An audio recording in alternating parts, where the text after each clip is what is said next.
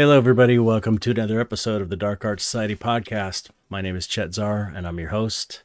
This week, we have Meats Meier on to discuss AI and art, and how AI is affecting art, and how AI will affect artists. Now, I'm sure you're aware, because it is December 13th, 2022. You may be aware, if you're online, that there is a big debate about AI and AI art and traditional artists versus AI artists. And the dialogue is getting ugly, with both sides angrily pointing fingers at the other. And it's just not a good way to have a conversation about a technology that is here and that is coming, whether anybody likes it or not. And we should understand at least what we're arguing about. So it's important to talk to each other about this without insulting each other and without calling names. Forcing people to choose sides. I think all of this is just not helpful to the discussion. And if there are problems, which there definitely will be problems that come from something this big, discussion is crucial and communication is crucial. And if we're not communicating, it's not going to help. It's not going to help anybody. So I thought it would be a good idea to get somebody on the podcast who I know and trust and is a good friend of mine, and I know is not full of shit and doesn't have any hidden agendas. Meats is a good guy. He's a trustworthy guy. I've known him for a long time. And I also know he's been working with this technology for a while now. And he's kind of an OG digital artist as well. So you seem like the perfect guy to talk to. Anyway, so that's coming up. What have I been up to? I have been shipping orders from my website, and I'm almost done, thank God. It's been a lot of work. I've got about, I think, 6 or 7 mystery boxes left, and then we are done with them, done shipping them, and then I got a few other orders. That's all I've been doing. I haven't really been able to do any art. I worked a little bit on this one, this study that I still owe. And I have a lot of things I need to do, but I haven't been able to do them because I've been working on shipping orders, which is how it always is during the holidays. If you want to order something, you can. There's still time, possibly. Let's see, I think the December 19th is the last day to ship stuff out. To get orders in by Christmas, or to get them delivered by Christmas.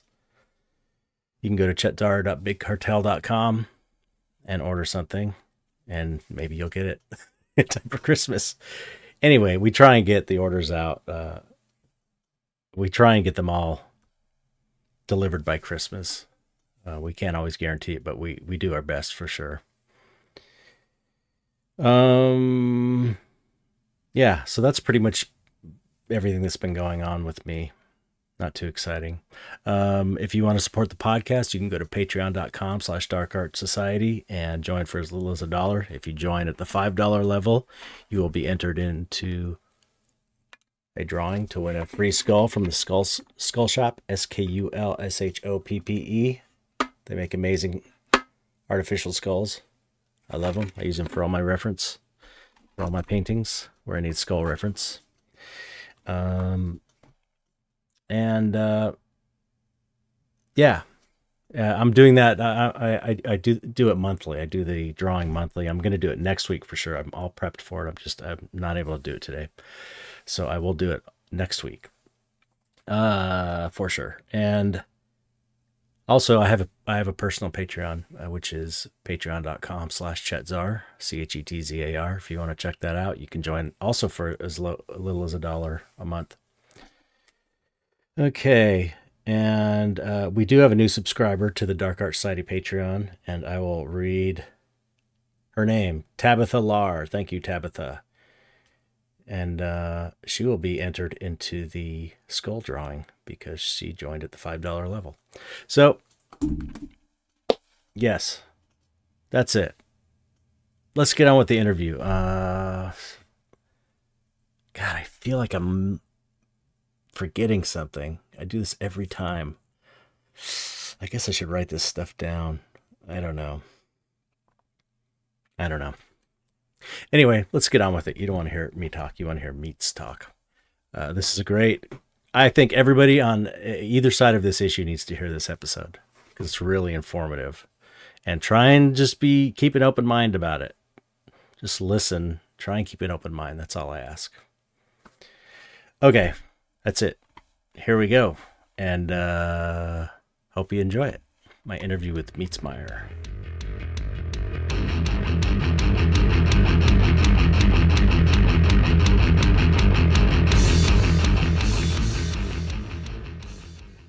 Hello, Meats.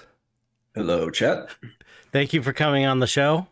Oh, man. My huge pleasure. Thanks for having me on. Oh, yeah, always. It's been too long, actually. It's a shame it has to come. It has to be for to try. This is all positive. All the AI stuff is positive, in my opinion. Yes. No, I wanted to. Yeah, I just was kind of joking that it's a shame that it took this this big uproar to get you back on the show because I would have you on anytime anyway. But yeah, more for the future. Yes, absolutely. Yeah, I felt like, I mean, we're talking, hanging out as friends and everything as well. But I mean, the reason I wanted to have you on was mainly to talk about the whole AI thing because it's so controversial and so many people are so upset on either side of it. And it's like, seeing people I know saying horrible things to other people I know and like is just like, it's so ugly. It really is. Yeah. There's all sorts of people that are like unfollowing me and, saying rude things to me. And I think it's, mostly unwarranted, and there's a lot of details here that kind of need to be unpacked. It's a very complex subject, as you know. Yeah. The world's changing right now and change is difficult. Yeah. Yeah, absolutely. I agree. And I feel like, let me just tell you where I'm at with it at this point. I had when AI first came out, when you were seeing all the stuff going around, I was like, oh, wow, that's crazy. Artists should probably learn this. And I left it at that, really. I don't have time to mess with it right now. So I just was kind of like, wow, this looks like something artists should learn. Yeah. Then I saw Steven Zapata's video on his argument against image AIs. And I listened to that and I learned more about the technology and copyright infringement issues and this and that. And so I was like, ooh, okay, this is a little more complicated. So then I had him on the podcast and we talked about it and it made me, my opinion became more like, oh, okay, there is this other potential copyright issue that needs to be dealt with somehow. It is pretty serious and blah, blah, blah. So, then in the meantime, after, since I posted that video, I had continued to do research and watch videos and even play with, Stable Diffusion, just the simple one on their front page of their website, the basic one. And I started just to get a better understanding of how it works and how you can use it between this and watching videos and I don't really feel like I guess I'm more sympathetic to the AI side of it now. It's weird. It's like my overall view hasn't really changed, but because I still do think there's like ethical copyright issues and all that stuff that need to be dealt with. So it's like, but it doesn't need to be, you're a hardliner and you're either on the good guy side or the bad guy side, depending. Sorry about that. I got a couple cats. I got a couple kittens here. They might make an appearance. That was amazing. Get out of here. That was great. So anyway, yeah, if you're watching on YouTube, you're in for a treat. Or if you're not watching on YouTube, watch it on YouTube, and you'll be in for a treat right there. So anyway, yeah. So that's kind of where I'm at with it. I'm totally like, as an artist, I'm so inspired, creatively inspired, because I'm seeing like, oh, I could use this to do this and this and this and this that will benefit what I'm doing here, my main thing. So powerful. You know what I mean? But I'm not like a guy doing a service for people. I'm not like a work for hire guy anymore like I used to be. Like, I'm not really doing concept art. So it's like I get the fear and anxiety on the other side there. So I am completely sympathetic to the people that are freaking out about it.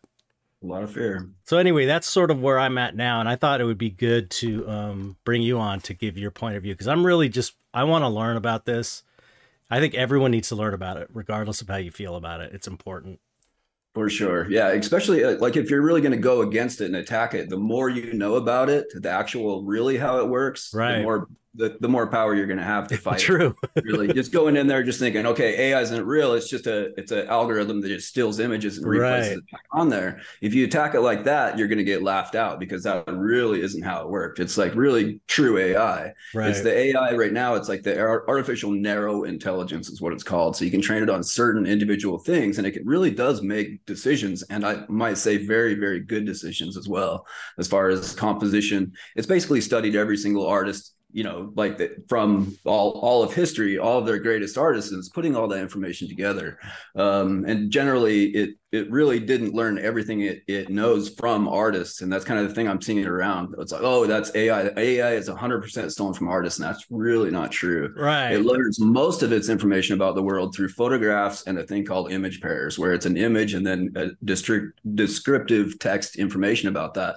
So it goes, okay. And then it looks at millions of images. Say it's the object is like an apple. It goes through and looks at millions of different images and starts to really get kind of a 3D knowledge of that information inside of its brain. And so it learns about the world that way. And it could really actually operate just fine without any artists. Now, with the artist part, what happens is that it looks at an artist's, say, website like your site, and it'll go through and look at all the images, and it sees what kind of connections Chet Zar has to this particular kind of thing. And it uses a thing called neural networks, which works very similar to our own brains, of how our own brains works.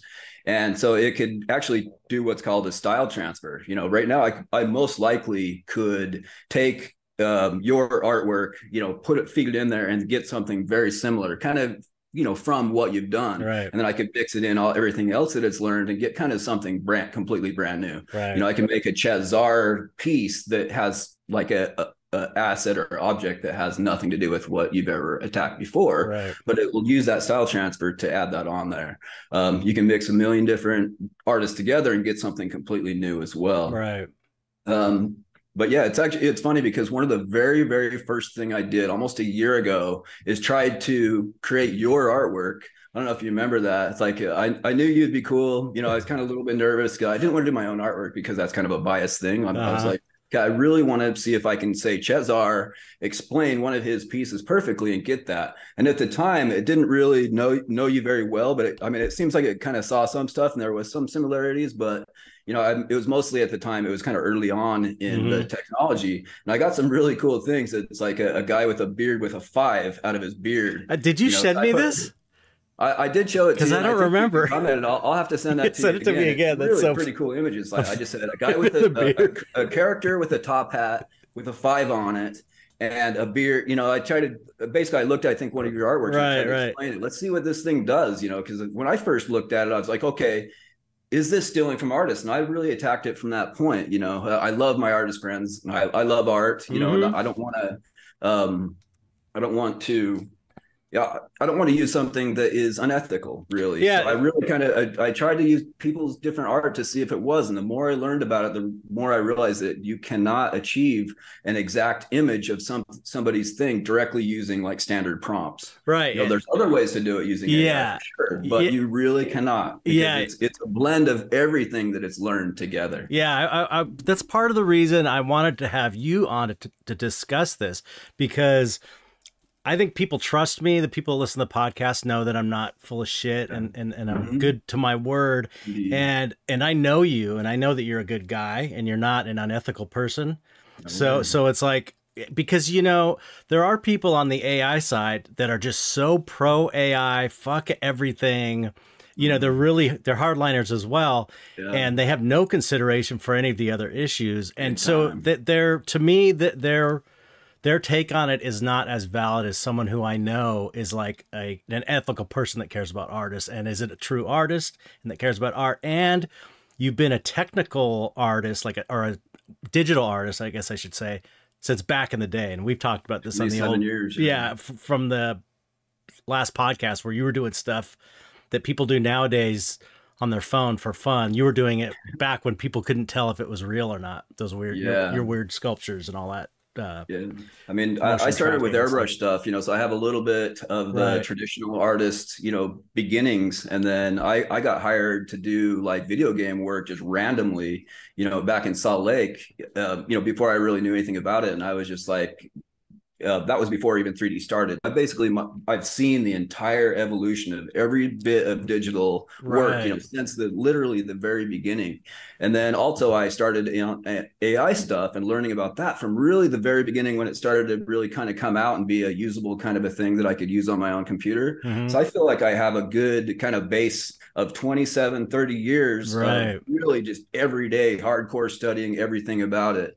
And so, and you're not the owner of an AI company that's saying this stuff. That's the thing. It's like, you're kind of like, you're sort of I think a perfect person to be talking to about this. You know what I mean? Cool. That's so how I feel. I've really dived into this, like really super hardcore. Like about 4 or 5 years ago, I worked at this company called Fox VFX Lab, and we had people from NVIDIA come and show us this new technology. Hey, there's this image transfer stuff.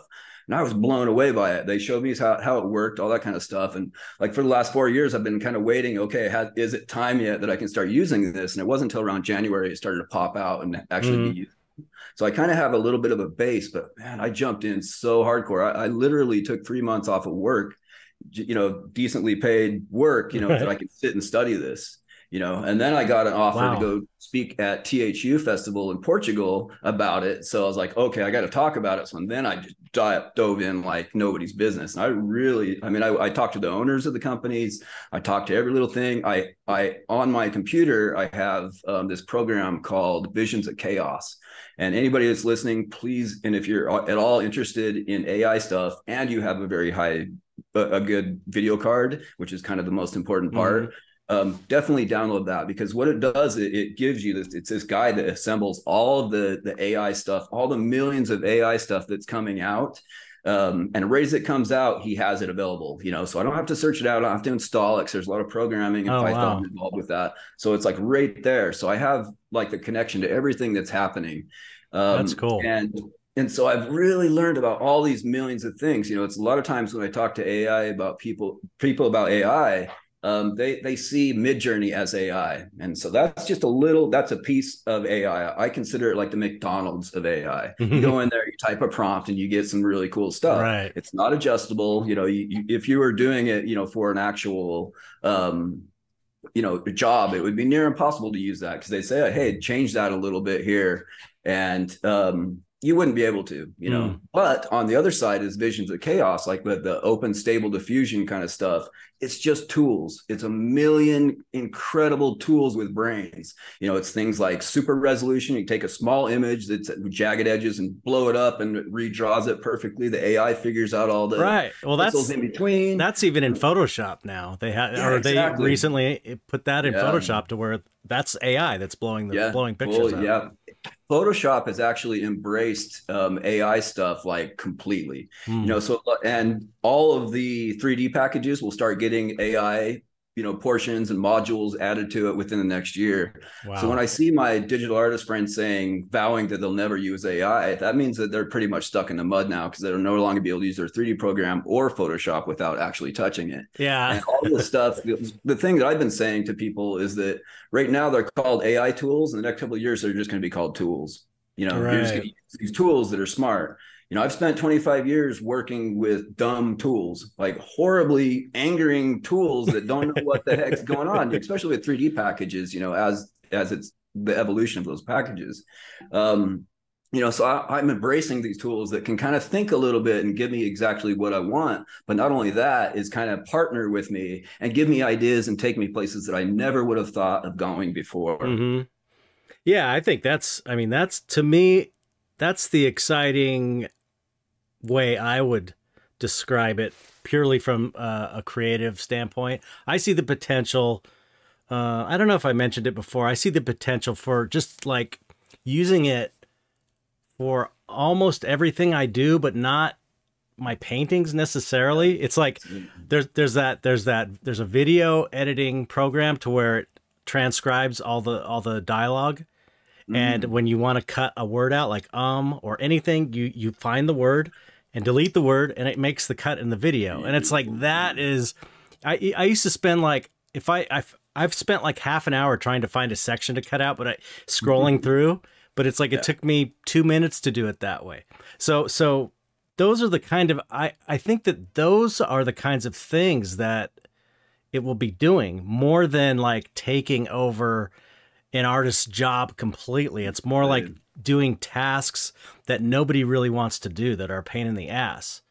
But having said that, I mean, we do need to consider the potential that, the one fear that I hear from so many digital artists is what happens when it gets good enough to where the guy who runs the company could just say, okay, make me, 50 different orcs for this video game designs, and then I'm going to pick one, and then I'm going to, show the one I like, have the AI develop that one.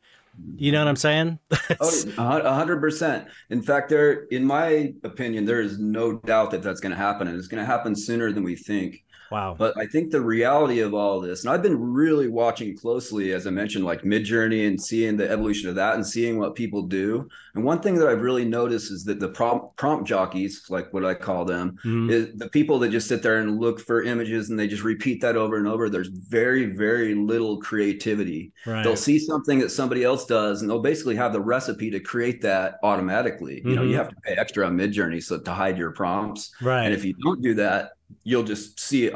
In fact, when I was testing it early on, I did something pretty cool with the prompt, and then I looked, and there was like 10 people doing that same prompt. It's useless. It's just it's not useless. It creates some really cool stuff, and I know people that are using it, to kind of create some ideas and things like that and move forward with it, and I think that's great. But I do always think, like, whenever artists talk about it, I always say, artists are artists for a reason. We take something that somebody else can do, and we times it by 10, and we take it places where nobody else can. That's what we do. Or we do it in our own way. Yeah, exactly. We're going to find ways to take a tool, all these different tools, and use them together in a new way that a prompt jockey could never do in a million years. Right. It's the same thing like when Photoshop 1 came out, like the clip art, the big conversation of like Illustrator clip art kind of stuff, like, oh, art's dead. I remember that same conversation then. Yep. Art is dead now. It's going to have an automatic thing. Like employers are just going to be able to take this clip art, use it how you want, and artists are going to be out of a job. But really what happened is that people were they could tell clip art. It's the same thing with Midjourney. You can see that's a Midjourney thing almost automatically. Like that's the way people's minds work. You see it a few times, you're like, okay, Midjourney. I'm already seeing people complain about it. Complain about, oh, I've got, this was cool at first, but now all I see is all these Midjourney stuff. I'm sick of it. It kills the excitement of it, and that's that's why I personally I signed off of Midjourney early on. It's like, okay, no longer doing that, and I just use Stable Diffusion 100% because I find that it's much more ethical. Like even Midjourney, the way it's worked, it's kind of interesting, is that when you do a Midjourney image, it gives you 4 options, and you click on one that you like, and it does that one better or more. And so it's actually learned, like, oh, you like that one, and that way it feeds that one back into the system. And so it's learning. So it is learning. When you're using it? Yeah, as it goes. I don't know if you've noticed the quality level over this last year of Midjourney. The stuff it's doing now is photographic, beautiful. I just assumed it was from like a newer version of it. It is. It's both of those things. Okay. It's kind of new programming. It also actually uses Stable Diffusion and a few other things that are plugged in, kind of like modules into it. So Wow. as Stable Diffusion gets better, Midjourney gets better, Whoa. but also Midjourney has that self-congratulatory kind of prize winning. Okay, let's head towards this way. And so what Midjourney is, it's a combination of all these different artists, the entire world's different artists being used as prompts into creating something new, and then taking that new thing, putting it back in, and combining it with everything else. Wow. So it is getting better at an incredible rate. Just That's look at some of the new crazy. stuff. Like, if you honestly, it's the best artist in the world. And I know that's a controversial subject, but it knows every single style out Right. there. So even cutting off any like new modern day digital artist, it still knows every style. You say, give me this in oil painting, it gives you a beautiful looking oil painting. Give me this as a technical sketch, it'll do that. A poster, it'll do that. Crayon, it'll do that. It can make anything in any other way, and it literally is the best artist. And it's like, if you're going to fight against that, like as an artist, it's not going to Well, work. but I've often said when talking just about like how good you can get as an artist or as a painter, specifically from a painter's perspective, that all the best paintings have already been done. Like the old masters already did it as good as you can do it. You're not going to be better than them because they already mastered it in a time when they didn't even have all these technical advancements that we have. So They it's weren't not using a, augmented. and it's not about who's the best, especially particularly for fine artists, but really for any artist who has a vision. It's not about if you're the best artist. It's about if your vision is something that people like, if it's unique, if it's your own. All we have is our vision. That's the main thing. And the skill part of it is like secondary to the vision, really. And you'll see this with a lot of modern art that doesn't rely on realism. That's like, more conceptual stuff or whatever. You know what I'm saying, right? Oh, indeed. So Yeah. Oh, go ahead. no, I just feel like it's kind of that's kind of the same argument in a way, that just because it's the most say AI is the most technically proficient artist, it doesn't have a vision. No way. It doesn't have a unique vision. It doesn't And have a it doesn't unique have a unique perspective. idea. Yeah, that's it. What I've said before is that really what all this is going to do is going to kind of take the time and the hardship of creating an idea away, and it becomes just about the idea. Right. And also I think it's going to give the world the chance to be able to put an actual visual to their idea. People that haven't studied their whole life to do something really good, or somebody that doesn't have a lot of money to pay an artist to do it for them, they're all of a sudden going to be able to take that idea and bring it to reality, to something that people can understand. Right. I truly believe that it's a gift that's actually going to spring up a lot of new ideas that were kind of never would have happened before. Yeah, I definitely think that's one of the major points, the major positive aspects of it. I felt like when it first was going around was that, wow, all these non-artists are able to create art now and experience creating art, which is a good thing. That's like a really I think good it's thing. great. I personally think it's a little bit selfish for us to say, no, we trained our whole life right. to do this. You can't do it. Because I already put in the work, so now you can't do it. Right. It is kind of gatekeepery in a way. I mean, I understand. It's the same type of thing that is when somebody already paid for their college, and then like a president says, hey, we're going to do like college loan. Right. Like, hey, wait a minute, don't give them a loan because I already paid mine. I feel it's like it's kind of that in that same vein. But also at the same time, I mean, this is what I really try to give to artists, like to help them feel a little bit more positive about this. Artists are always going to be able to use it than a normal guy, because of how all this study you do, your art knowledge, your history knowledge will come into play, the composition. And also one of the big things, like when you do 3D art, is that like with Stable Diffusion, you could do like a batch. So I could get an idea, get something that's pretty good and say, okay, give me a batch of these, go away for an hour. I come back and there's 100 different versions of that. So now it's up to me to figure out which one of those is best. Right. You can't just put all 100 on there because somebody will go, oh God, that's why all those things are similar. but it's more like, you know, if I was a photographer for Elle magazine, you'd shoot 1,000 pictures of something and True. choose that one for the cover. And Right. that's where the art director stuff comes in.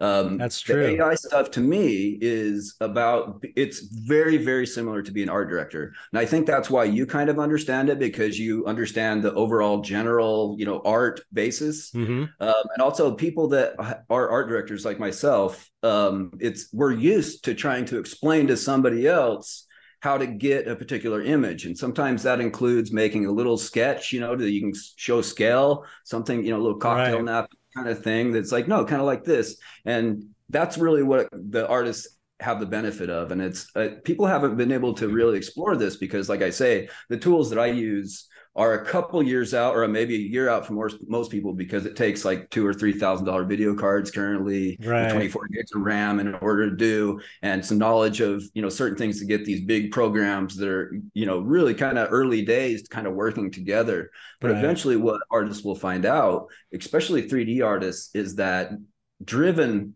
AI is the ultimate AI. So right now, like Midjourney, you put in a prompt of what you want, and it's like spinning a wheel. You don't know what the hell you're going to get. You know, you can kind of explain it, but it's still very, very, you know, it's a randomized kind of thing. But if you make a very simple 3D object and put light on it, and give it to the AI and say, make this from it, it looks at your lighting that you did and the positioning of that object, and it rebuilds that and gives you different variations. Wow. So you can do really low res stuff. I've been experimenting with making motorcycles out of just like different primitives, you know, like the cylinder. Oh, is that what those motorcycles were in your Instagram? Yeah, a lot of those are. So it's a very, very simple thing. And I put that in there and say, give me like a futuristic motorcycle with neon on it, things like that. And it starts to make things, and you go, okay, that one I like. So put it back into the system and now make one from that. Right. So you can take something extremely like simple and come up with a fully realized rendered thing that actually looks almost ray traced.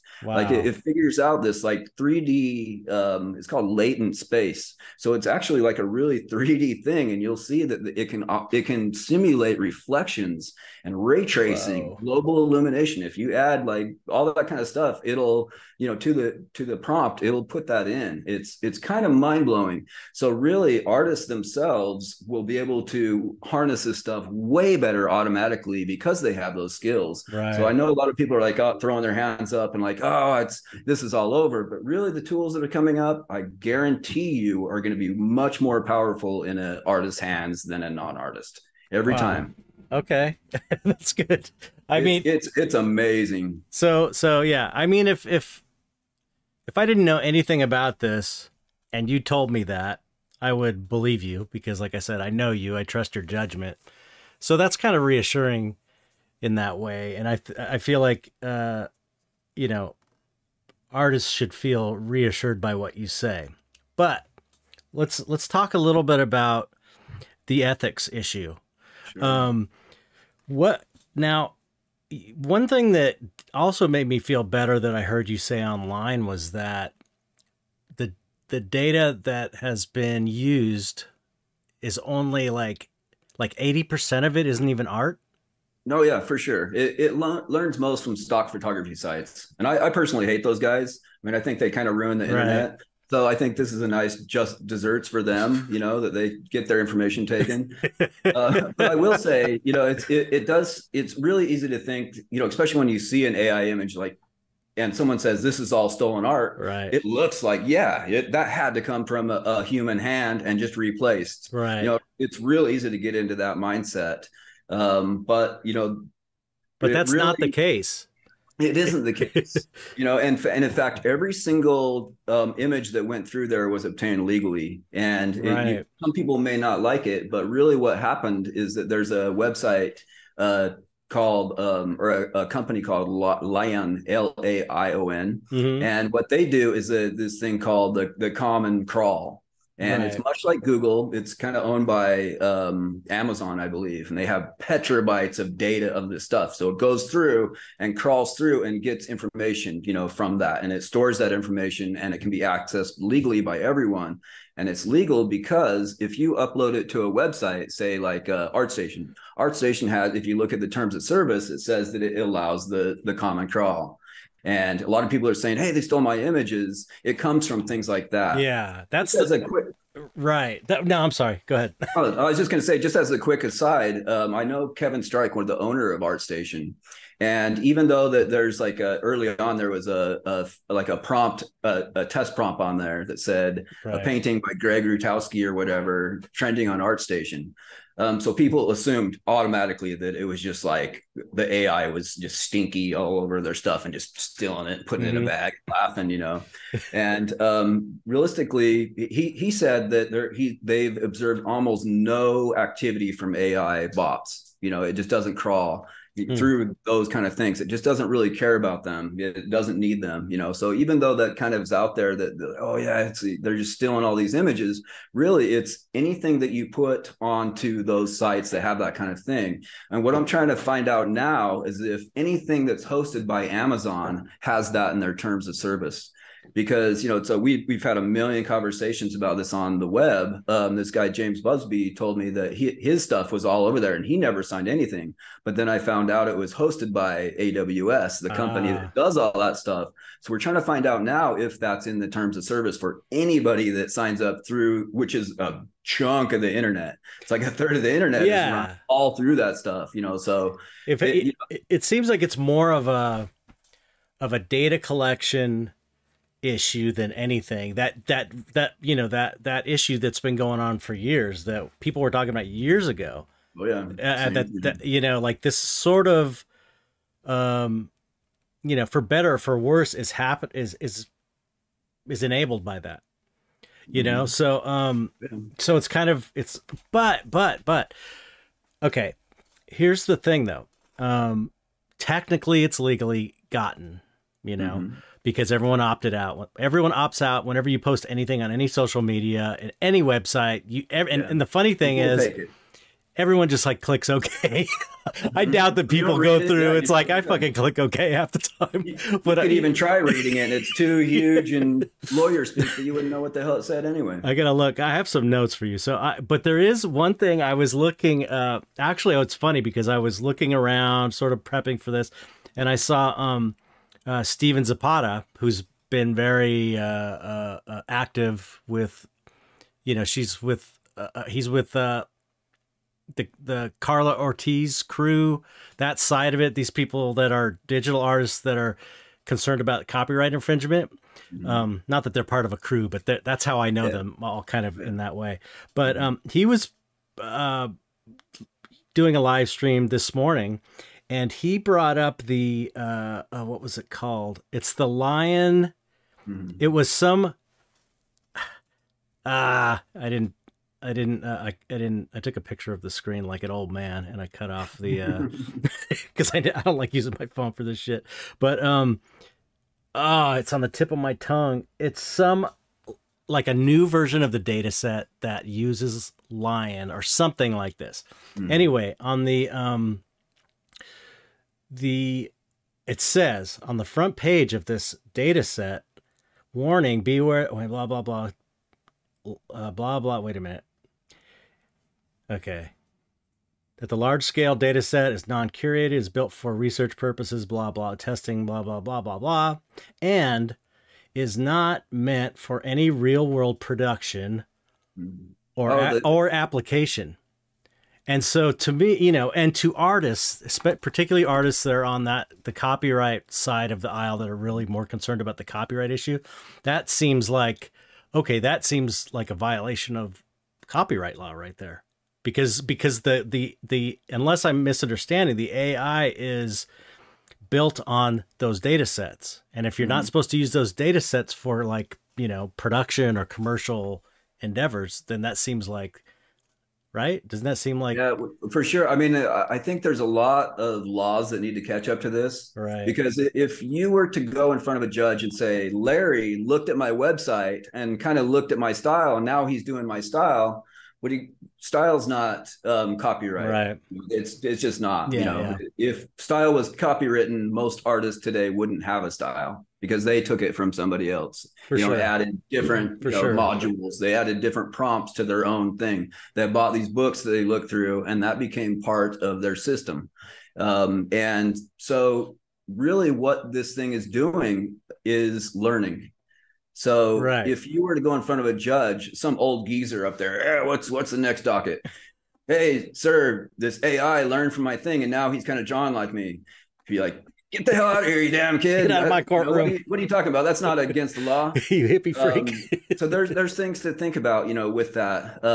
So I mean, I know that I've learned from other people. I've learned from you. Oh yeah, yeah. I went through your stuff, and it's like every something changes in me when I like something. Yeah, and every artist will admit that every artist, especially like, I feel like I feel like I have kind of a unique perspective as well, because I don't really have any skin in the game, because I don't feel like the way I make most of my money is direct selling original handmade pieces of art to people that collect my work.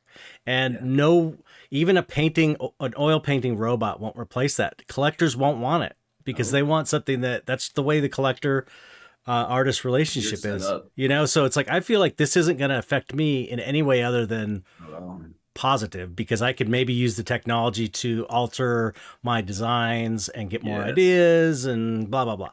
But yeah, so I do feel like I kind of don't have any skin in the game, so I can afford to be less panicky about it and more objective, which I'm trying to do.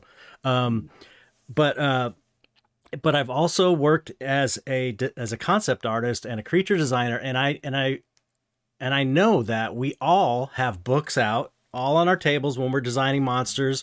We've got Beksinski books out.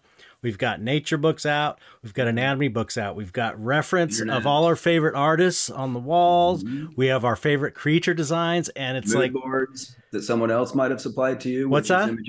Mood boards. Oh, absolutely. That someone else might have given to you, which is like collections of other people's artists that say, do it like this. References. That's where concept artists always start. References. Every time there's a mood board of someone else saying this. I like this guy's art. Do it like that. Right. And that's where concept artists begin their work. Right. And they all know it, because we all know it, and we all do it, and we've all done it. And so it's like, that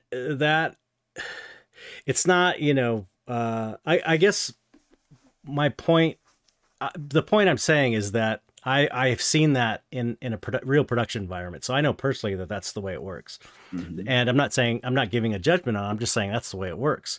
And everybody, if you are an artist that is concerned with their own standing in the community or respect, or if you value other artists' vision and your own vision, you never steal too much to where you're ripping the artist off. You try and be respectful, and you take the inspiration, but your own right. But there are hacks that will just out and out rip people off, other artists off, because I think those guys are always obvious, right? I think it's really standard. Like, if I hire a lot of people, like I do virtual production stuff, and I hire people left and right. If I would never hire like a prompt guy to do something, because I knew they can't change it or adjust it. But I would probably, if there was two people, one person, really good artist that also knew AI, as well. Like if it's just a regular guy and a guy that's good artist and also knows AI, I'm sorry, I would hire that guy, because the guy that you're going to hire the person who's got the most qualifications, that knows more. And the artist that has more tools at their disposal. So that totally makes sense. But I guess I don't want to get in the weeds with this too much, but that's a real sticking point for a lot of artists. The idea that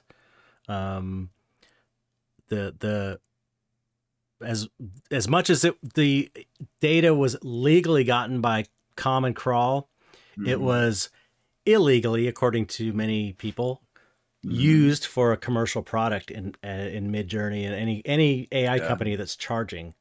So and that's like a real issue, and nobody really knows what to do, and so so far, so I kind of have a connection to the owner, Ahmad, of Stable Diffusion. I was on the beta team, and I was lucky enough to have a couple of private conversations early on with him on Zoom. Incredible guy, and he's really very altruistic about stuff and the way his whole vision of this stuff. That's why it's open source.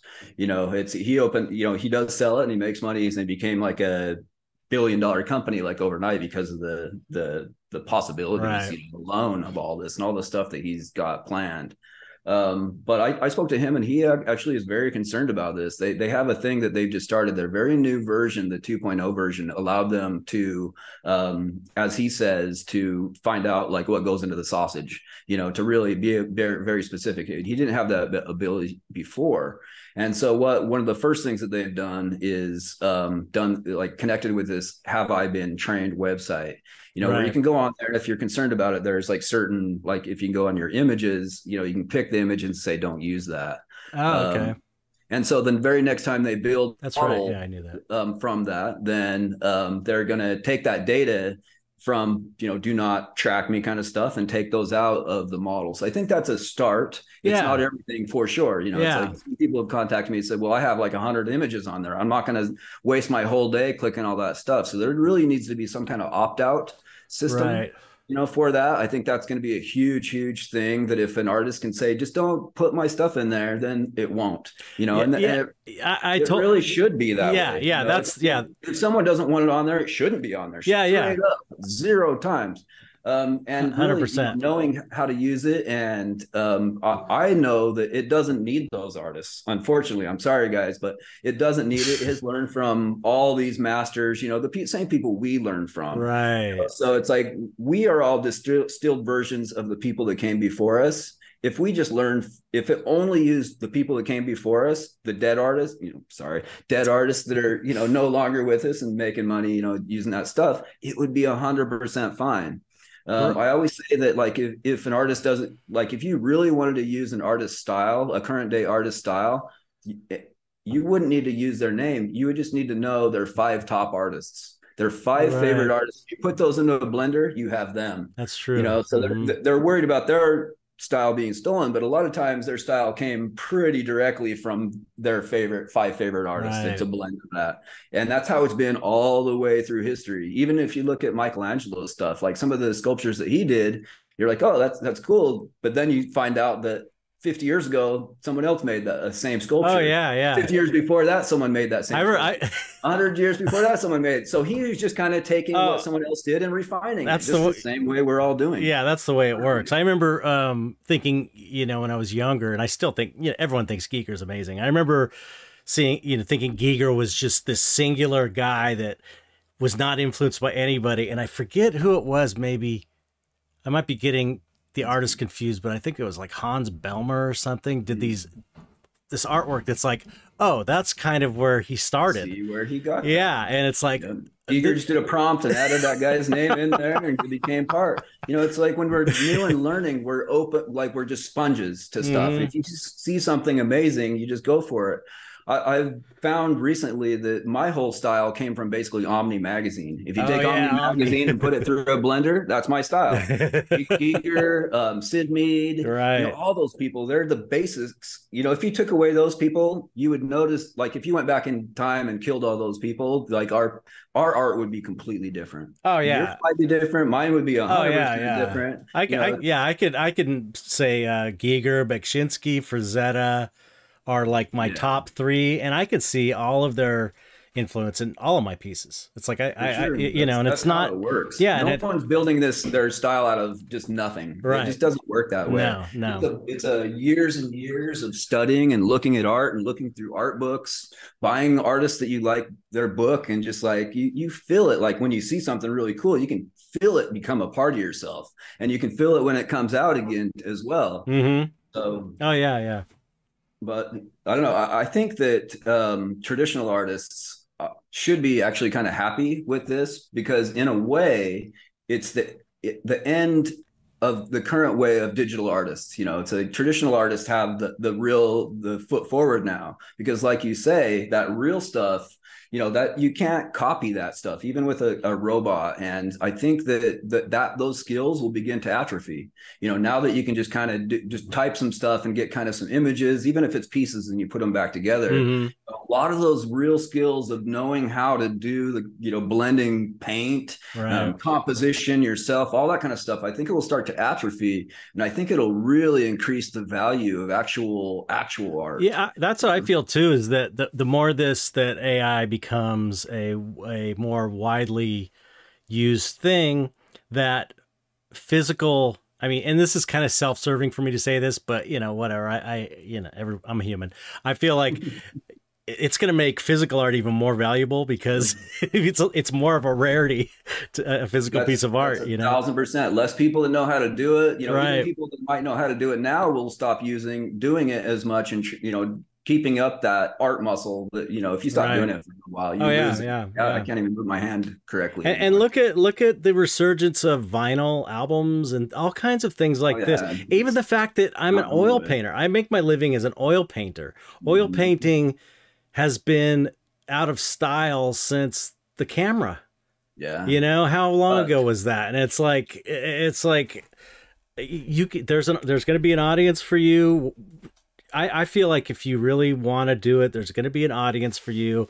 And if you love something, a specific type of art, the world is so big now and there's so many people that there's an audience for you.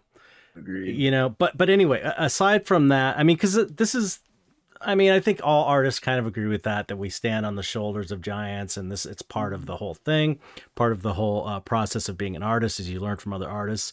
So that's not too controversial of a statement.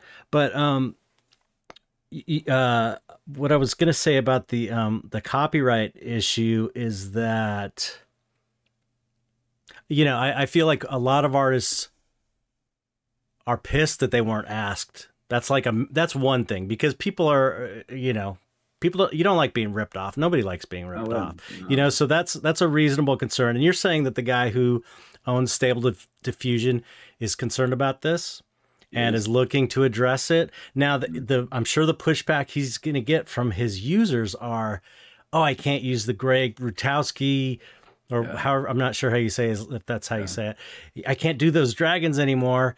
I saw two people on Twitter the other day complaining that they couldn't do it now because they scrubbed his name from it. And like, and they were kind of joking around. I see a market for underground AI models that have been trained on Greg Rutowski stuff. But as you'll find, so it gets even more complex, because there's kind of two kind of functions, like that's kind of two separate things in the AI currently. There's the prompt-based stuff where you can feed all your Chet Zar stuff, you know, into that main model, and it figures it out. And, you know, you could type all day long and you would never get something that is copyright, like that you could take to a judge and say, this guy stole my copyright. Right. You really couldn't. I've tried over and over. You can get stuff similar, but not hold upable in court at all. But there's another thing where I could take all of your Chet Zar stuff and put it into what's called a hyper network and have it kind of figure out, and then use the base Stable Diffusion model on top of that and get near exact, you know, stuff. And also I can input one of your pictures directly. That's what I was going to bring up. Yeah. So there's this thing called image to image. And that seems like the dangerous one as far as copyright goes. But it's exactly as dangerous as Photoshop is now. I know. I was thinking that too, because you can scan, you can bring. I can take your art into Photoshop and do that same thing. I was thinking, you know, and that's been that conversation for 20 years now with Photoshop. Right. So this is the thing I keep saying to people is like, if you break copyright with a pen, you don't sue Bic.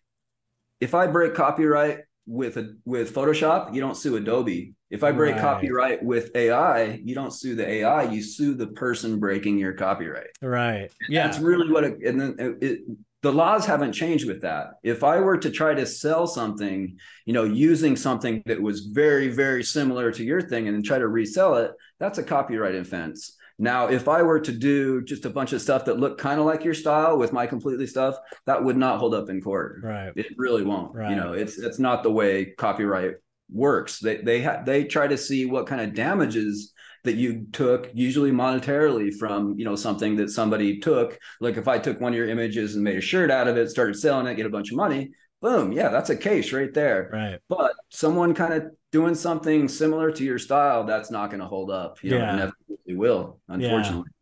Yeah. So, okay. So I did want to talk about that. Cause I was talking to my friend Gabe Leonard, you know, Gabe, I think. Oh yeah. Cause he's been messing with this, and you know, he was he was the one who was telling me, we've been talking, me and him and Josh Breckenridge, we've all been texting about it. We're gonna do a show, I think, all three of us talking about it at some point on the podcast, just because it's just crazy. But Gabe kept telling me, because he was using it before I'd tried it really at all. I'd messed with Midjourney a couple times, and it was so hard to get anything good. I was like, okay, I don't have the time to deal with this. What you want with that. Yeah, and so he was telling me, you know, you should mess with it. You should mess with it before you kind of make a decision. And I do agree that once I played with it, it changed my perspective, my perception of it a little bit, because it's not super easy to get what you want now, though. But I imagine in the future, it's going to be like Photoshop, and you're going to be able to make, like, there's going to be parameters for everything, like perspective, how big the eyes are, if it's the expression, you know, like imagine making custom sliders, and you could just type in the slider, what you want it to control, the percentage of whatever it is, anything, you know, how much hair is on the thing, where the light's coming from. Already, there is that already. There's two kind of things that you have. Crazy. So there's number one is a thing called in-painting. So you can produce an image and then draw a mask, say over the eyes, and say eyes blue in your prompt, and it'll only affect in there and blend perfectly. Oh my God, it's crazy. So you do, say you mask out both eyes, say closed eyes, it goes through, blends it perfectly, adds in that new information. So they already have that. Wow. There's another thing called outpainting, which is amazing. So you could take any artwork, give it to it, and say, give me 100 or 300 more pixels out, and it figures out what's outside of that. Oh my God. You can take like all these like classical pieces of art and try to figure out, you know, what goes beyond. Well, it is incredible. Yeah, I mean, I did this with my dystopia book. It's like I wanted to take paintings and then add what's outside of the frame just to make it fit, so I could have text on one side, just because it was cool. And I did it the manual way, which is like extend the canvas, take the image, flip it maybe, and then try and then do clone stamp and the healing tool. And it's like, that's I think, and it sounds like you think this too. It's like, these are the things that are going to be used more than anything, stuff like that, rather than like, I think people are freaking out because it's so good at, it's so good at making art with very little effort, but the real power in it is going to be assisting artists that driven. Yeah. You know what I mean? It's like, tools.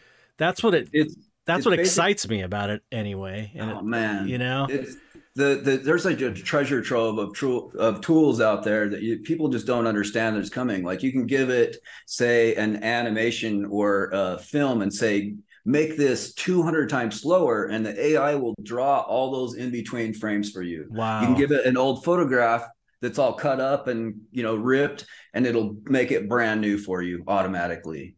You can take, I mean, it's just like one thing after another. You take a black and white image and make it colored. Right. You know, it's just like you all of a sudden have a whole entire room of people, that artists helping you with it. Right. So it's kind of a new paradigm with all this stuff. The way I see it, it's all of a sudden you're an art director and you have a whole room of people to help you take things further. And I think that's really what's going to happen, is we're going to go beyond, you know, just trying to make a flat image. And then all of a sudden we're going to start making entire worlds instead. It's going to drive us a little bit further. You know, it's the kind of thing where you're augmented now and you have a lot of help. Like if you're doing like a digital painting of a huge crowd, you could spend your entire day in there, like drawing that crowd, you know, and just wait. Nobody has time for that anymore. You know, you got too many things to do. Now you can just say, this area right here, give me a crowd that's like this, and you have that crowd. Right. You know, it's helpers that are in there that are joining in to take your art further, I think.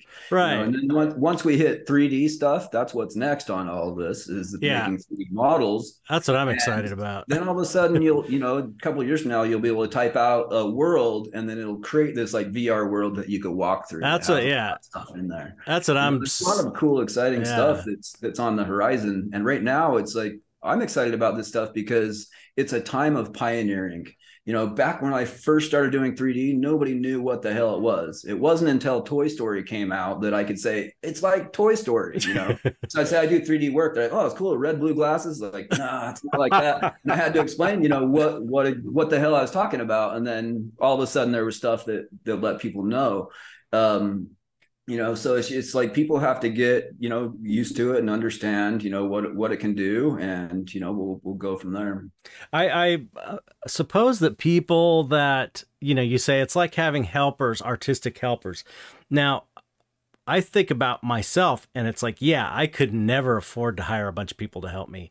And so for me, it would be amazing. But I think what people that normally the people that are the helpers that work at a game company that do all that do the crowd scenes, they're worried about losing their jobs, and that's like a legitimate concern, Oh yeah. There is zero doubt in my mind that jobs will be lost. Right. But there's zero doubt in my mind that new jobs will spring up, and that's kind of how the world's always worked. It's like using an artist to actually, help you do it is much better than just trying to randomly get something. People at first will try that, like, oh, I'm not going to hire an artist. I'm just going to do this prompt. And they're going to find this very limiting, it's like, okay, I still need to hire an artist that knows this stuff to do that. Right. That was kind of my feeling that I got after messing with it for a little bit. It was like, they're still going to need artists. They will. Even if it gets super, super advanced, it seems like there's still going to need to be someone with an eye that knows when something's off. Because a lot of these guys or whatever, a lot of executives, when I was working in the film industry, they didn't even know. They were like kind of making decisions about things that you were making for them. They didn't even know what looked good.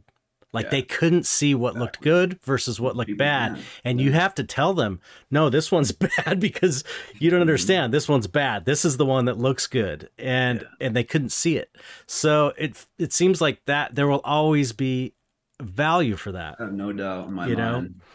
But I think sorry, I think there's even like a greater discussion about this. Like, for some reason, art was the first thing that AI came out with. Never would have thought that in a million years. I know, right? It's like, at least I do art. I'll never have to worry about the AI. And of course, that's the very first thing it learns and gets extremely good at. Right. But there is other stuff on the horizon that's going to affect every other job out there. Everything. Anything. If you're a writer, programmer, I don't know if you've messed with that Chat GPT stuff at all. No, but I've seen it. My goodness, it can type out full code. You can tell it, give me a program that does this, instantly writes it out. And you can say, okay, I don't like this, like in plain language. And it changes it. And you have a fully running program, so artists are scared. Programmers should be doubly scared. Lawyers, it's like contract lawyers, doctors. Like songwriters. I don't know if you've seen any of this stuff. It's like, write me a song about taxes by Cardi B, and it writes out a freaking good, perfect rap. Like instantly. Right. Yeah. Songwriters. Yeah. Like everybody's going to be affected by this soon. For some reason, it was art that was I know, it's so weird. The canary in the coal mine. And so, I've spent a lot of time with this over this last year talking to people about it, my experiences, and helping them to understand it, because I don't think starting out like really hating it and putting your foot down and crossing your arms and going, nah, I'm not going to touch this stuff. I don't think that's a way into the future right now. It's just, unfortunately, not. It's a dead end. Yeah. Try to find ethical ways to use these tools, augment yourself, because your competition most certainly will be. Right. And you don't want to lose a job to some 13-year-old prompt jockey, sitting there that's really studied this stuff and figured it out. It's better to use all of your art skills, take that power of your art skills, which will just be amplified, by all this new technology, and, go forward that way, at least find it that way. Yeah. And that doesn't mean that you don't stand up for legislation and laws that happen. It really does. The conversation just started. We're trying to figure this out. It needs to get to a point where everybody's happy and kind of understands, really how it works. Right. It's not just a thing that steals your artwork and pastes it back on, to Joe Deviant art. It's real. It's something that could help you think. It's more of a collaboration, kind of a new kind of ideology. it's that you kind of have to embrace. You know, you're working with somebody, and you're working with. So I've like worked with other artists, and it's kind of nice. Like you work with them, and they take you places that you wouldn't have gone before. Right. Yeah. Yeah. Absolutely. That's a beautiful thing. And that is really very much the same as working with the AI. You Hmm. know, they work without any fear or self, worry, like, oh, I don't want to Right. do this because I'll be embarrassed, or I don't want to do this. It just does, a million different things. And even if you have a really stable, good idea, you go, holy crap, that's actually a really good idea. Right. And Right. you grab that into your system and, reapply that. And in my opinion, I've always come up with something better, just like collaborating with I say them, but Yeah. I kind of anthropomorphized them, Yeah. a little bit, and it's people's say, hey, how come you're always sticking up for the AI and stuff? I'm like, oh, actually I'm not. I hate those little buggers. I put little shock collars on them and I make them work 24/7 for me, because I know eventually they're gonna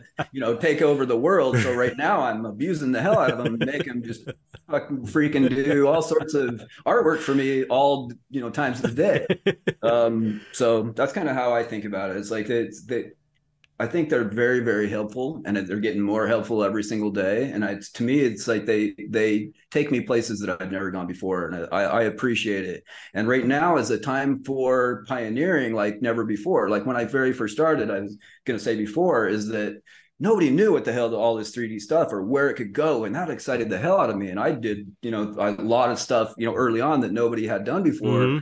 That was my high point of my career. The very first few years, I was doing stuff that nobody's Oh ever seen, yeah. and that was before the internet. So, I got a chance to just really just do it the way I did.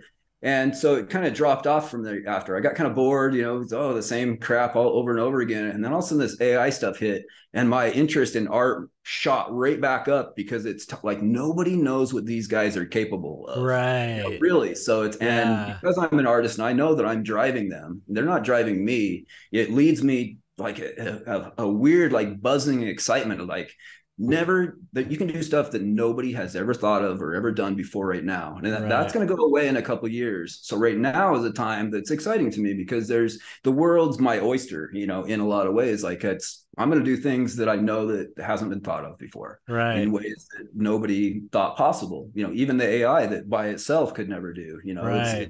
It's our connection, it's our team that has made that possible, to do new things and go new places. Okay. I'm trying to go through some questions. I want to make sure we cover everything that I can think of on this. I had one friend of mine who's very reluctant to try it out, who's a brilliant artist that I'll tell you off air. I don't know if he wants me to mention his name or not. His concern is that art making, he's a fine art guy. Art making is like I agree with him on this. It's a relationship with this creative spark or this muse thing. And it's like this, you know how it is when you make a piece of art, it's like you're kind of following this thing. You have an idea, but then it's giving you ideas as you lay things down. And it's like this weird interplay between you and this unseen energy. And he's concerned that that part of it is gone. But I was thinking that the AI is that thing.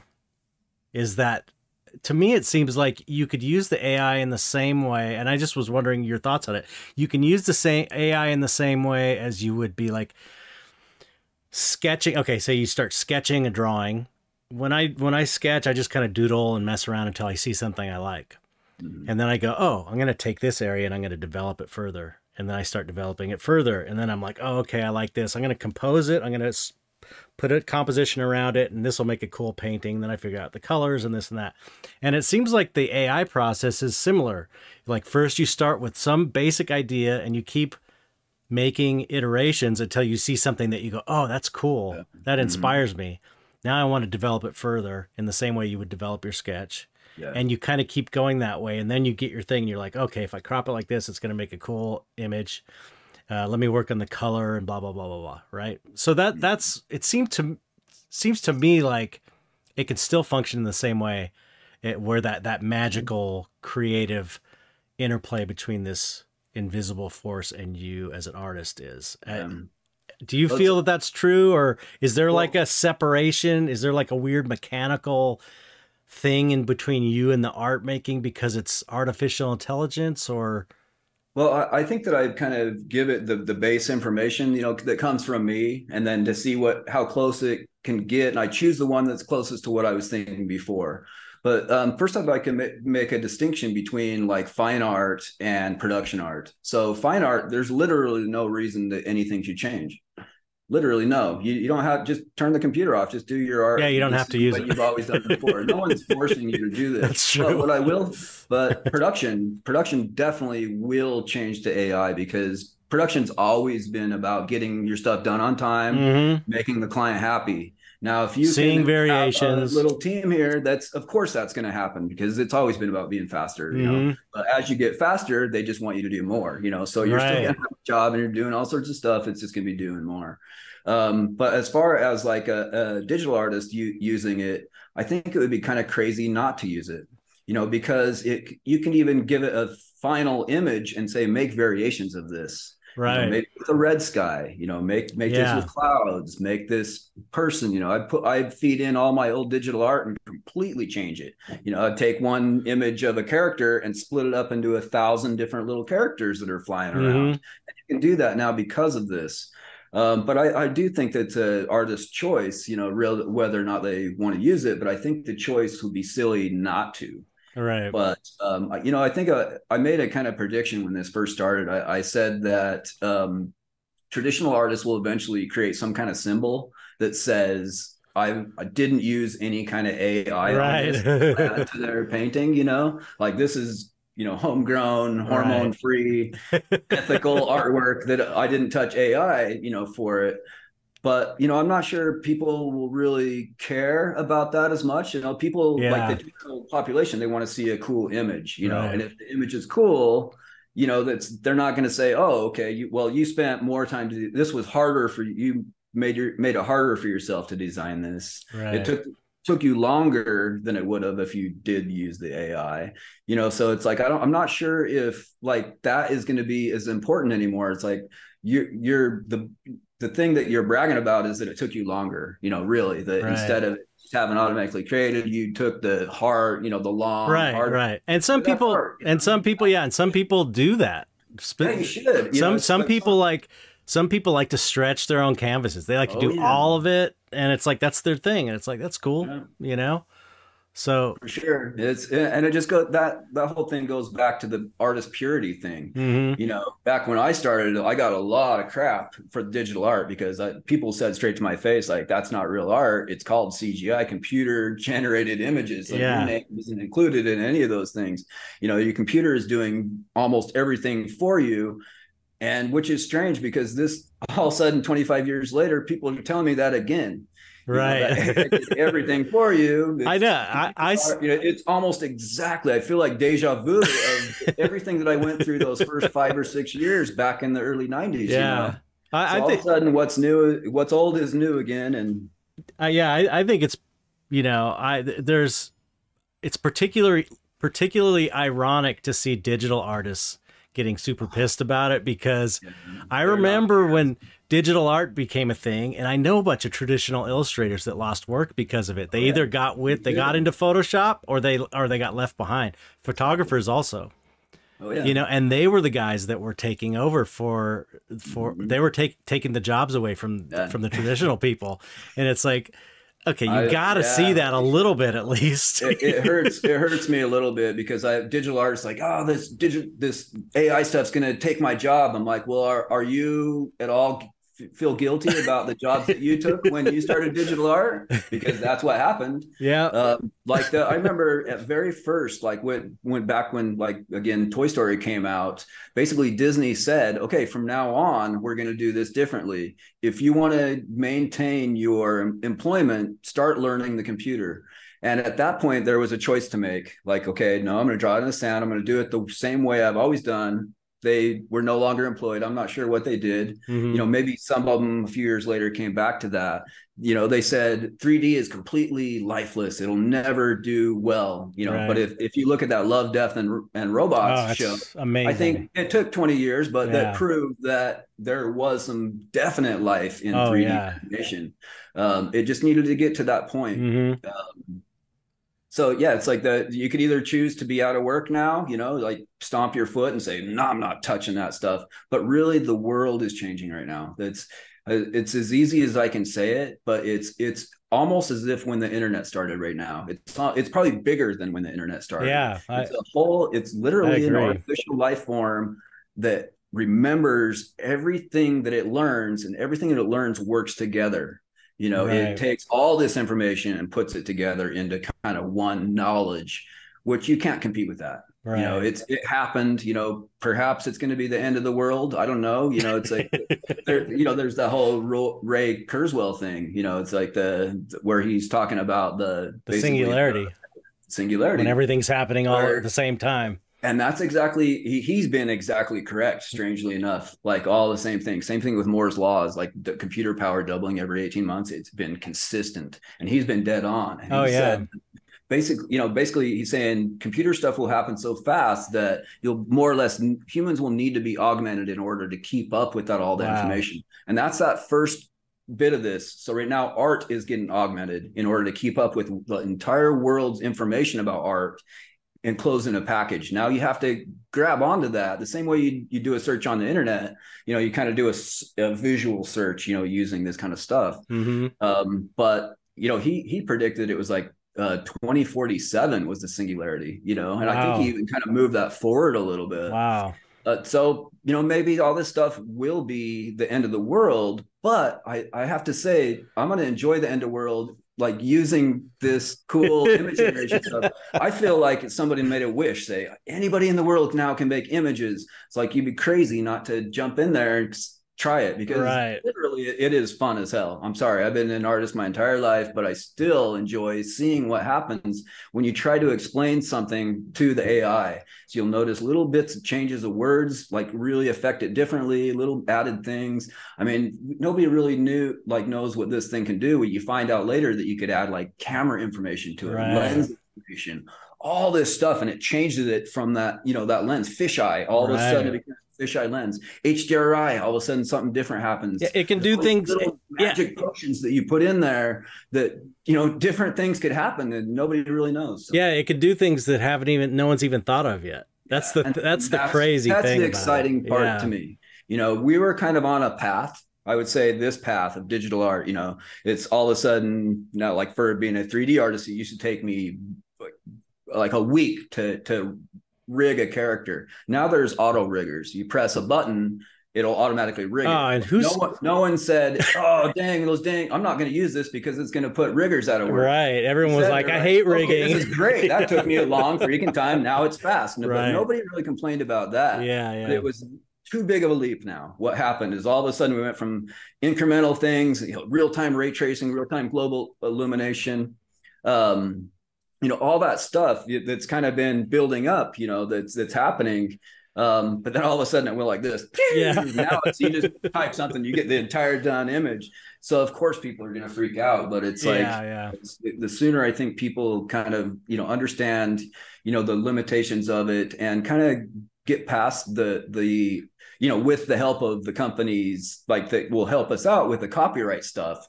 I've been really trying to prove to artists, anytime an artist tells me, oh, okay, this thing's stolen my work, I go through and I do every prompt that I could possibly think of that would get me that image. And I show them, okay, this is what you get when I'm trying to explain this. And it's never anywhere near that. So it's like, I'm trying to really show people with real examples of, okay, this really isn't copyright infringement in a way. I know he looked at your artwork, he most likely stole your style, which sucks, obviously. But it's like, if you have access to the entire world's artists, would you be prompting like modern day artists or like the masters? Like to me, I would go towards the masters myself. Oh yeah. And nothing against modern day artists, but it's like we were saying before, they're a distillation of the artist all before them. So I might as well take the original, and use that. So we need to like find a solution for this that everybody's happy, that they really understand that it's not stealing your artwork. You know, it could take your style for sure, you know, and that Photoshop, same, you know, same argument with that. It's been able to do that forever. But I don't know. I choose to look at this positively myself, and I know it's kind of hard to do. You know, I just bought a house recently, and I started thinking, man, what if this takes my job? I'll have the egg all over my face. You know, specifically, it's like, what if I'm like, Roo, yeah, AI, let's go AI, and then like, oh, this is one of the questions I had actually that someone asked on Twitter. Because I asked people, if you have any questions, I'm going to talk to Meats about this. What how have you thought about, because I know coders are saying we're putting ourselves out of a job by coding this AI right now. Like they're saying that, and cat's with out of the bag on that one. Yeah. So you can't take the piss out of the pool, as they say. I've never heard that one. That's a good one. I stole that. Have you thought about, do you think it's going to take your job away eventually? All right. Well, so far, I personally don't. You know, so far I've been paid by Pussifer to make an AI music video out of that. I've been sent to Portugal to talk about it. I've got several AI jobs that were offered to me recently. So to me, I have to say unequivocally no. You know, as long as maybe there is going to be some kind of shakeout, you know, for artists. But I know the ones that are going to remain are the ones that are going to harness this power. And so that's what I'm doing. I'm future-proofing myself. Wow. You know, I know all about like standard, like drawing art, all that kind of stuff. I know every bit of digital art, 3D sculpting, 3D things. I know Unreal up and down, you know, so I'm learning all these things that keep me employed. And that's kind of what I found with digital art, is you never can stop learning. Right. You really can't. It's changed consistently. Like since I started, there's never been a day where I'm like, okay, that was fun, but I learned it all. Like right as I say that, all of a sudden, ding, new program comes out. The Substance Painter all of a sudden will be able to do these materials automatically for you. So, new thing to learn. You know, now you can just automatically make 3D scans with your iPhone. You know, new thing to learn. But the more you learn, the more future-proof you're going to be. So it's very, very important to keep up with this stuff for that very reason. That's what's going to make you, you know, a standout. You know, but I really do feel like the people that are stopping right now and saying, AI is just thievery. All AI is thievery. I think those people are going to give them a realization. It's going to happen to them because self-fulfilled prophecy. Thank you. That got stuck in my brain somewhere. Self-fulfilling prophecy. Thank you. And I really do believe that. You know, it's why would you stop now? You know, especially when it's this huge amount of powerful tools that are there to help you do what you do. Yeah. And on one, you know, it's funny because if you just for a minute go, okay, I'm going to take all my preconceived notions about how bad this is for my career and consider all the positives that it could give me, you know, like how can it assist me? That's weird. I'm getting a delay. I'm hearing you I'm hearing my voice. Okay. It's better now. If you take aside the potential negatives and just look at like, okay, how could I benefit from this? You know, I think people would be surprised by that, and excited about their future as an artist if they, but the thing is you have to kind of like, it was like NFTs when I did NFTs for a while until the market completely took a shit. And now I'm just kind of not really, I'm just waiting for there to be something to do there because the market's so bad now. But in the beginning, it was like, it was hard to explain to someone unless they were in that space and trying it out and seeing how it worked. It's hard to have a clear perspective of it until you've at least played with it a little bit.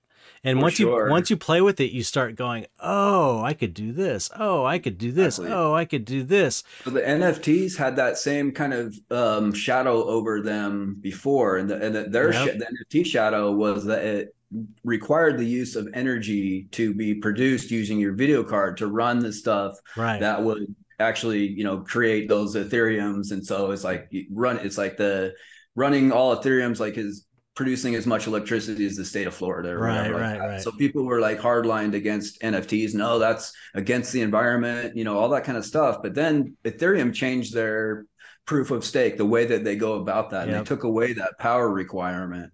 So I think that NFTs kind of died a little bit almost because of that. You know, that's okay, there's nothing really that is propping these up, you know, because usually before it was like you'd have to spend a whole bunch of money on electricity, and that's Right. what turned the thing and made that valuable. And Mm-hmm. they took that away. And in my opinion, when they took that away, it should have taken most people's negative opinions about it away. Right. And it's the same kind of thing with AI, is that once you can really trust these companies that you're not stealing from artists, I think that it'll help, you know, people to feel a little bit better to jump in. And I really, really hope that that happens. Like that they can find a way to really be ambassadors to say, wait a minute, this isn't how it really works.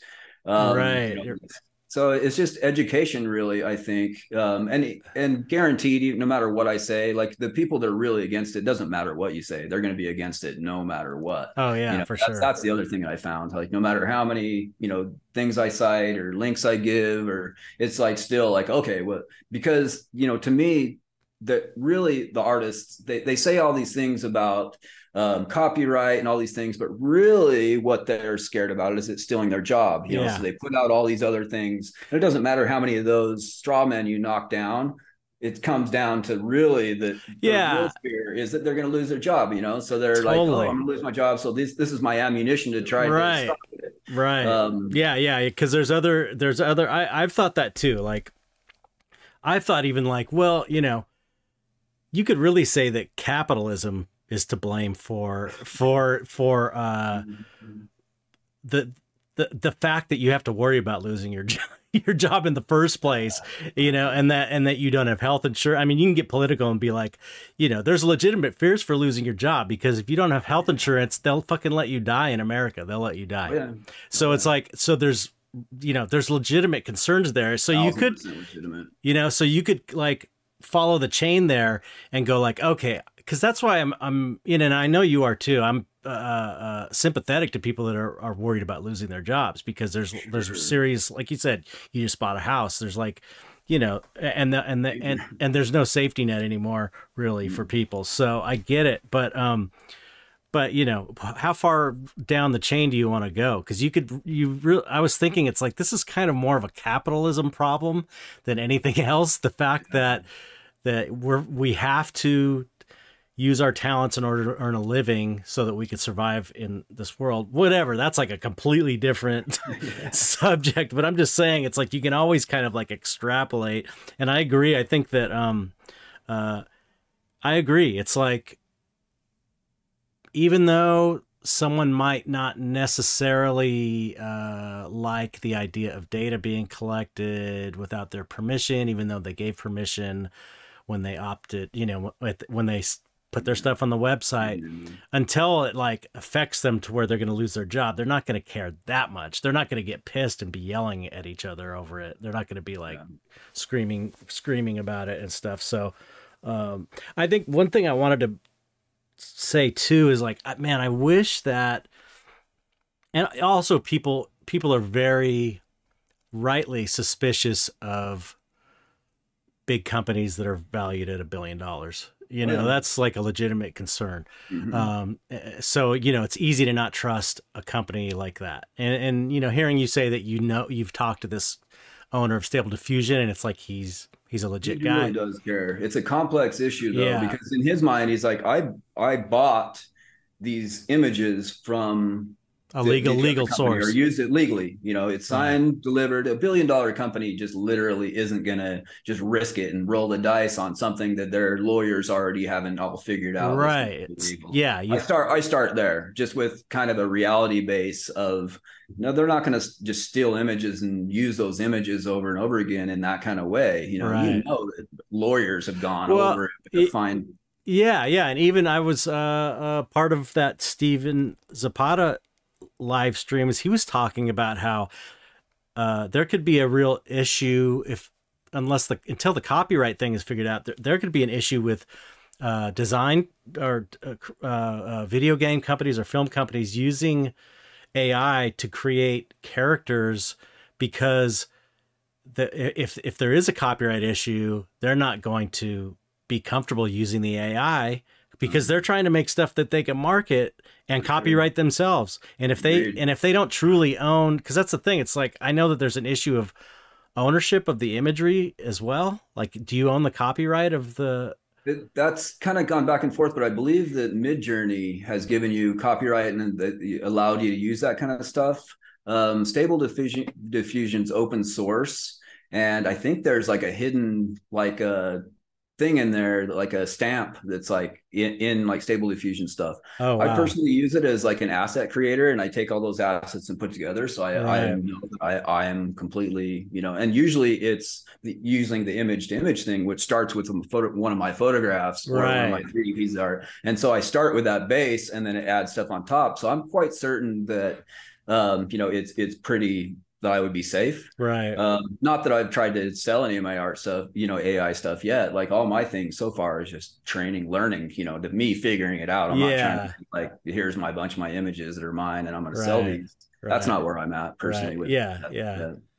So he was saying on the stream, like, when you, even artists that do photo bashing for coming up with designs, they have, the company has their lawyer look at the artwork to make sure that those are like royalty free images and stuff. So that's another. Well, you know what I do, and I tell everybody to do this. You know, if you're worried about copyright stuff, there's a wonderful thing with Google that has, it's Google Images. If you're ever worried about that something's might be breaking copyright, I run it through almost everything I do. You know, I go and I've never found a match, not one time. Because I know how it works. It's a blend of all these things to put together, you know, the same way artists do, you know, take all like the best pieces and kind of put it together. I've tried over and over with that Google image search, never found anything close. Wow. And I invite everybody to do that. In fact, that's a good way to fight against it. If you say this is breaking copyright, run it through a Google thing, because if you're going to go to court, you're going to need to show them specifically what it's copying. You can't say,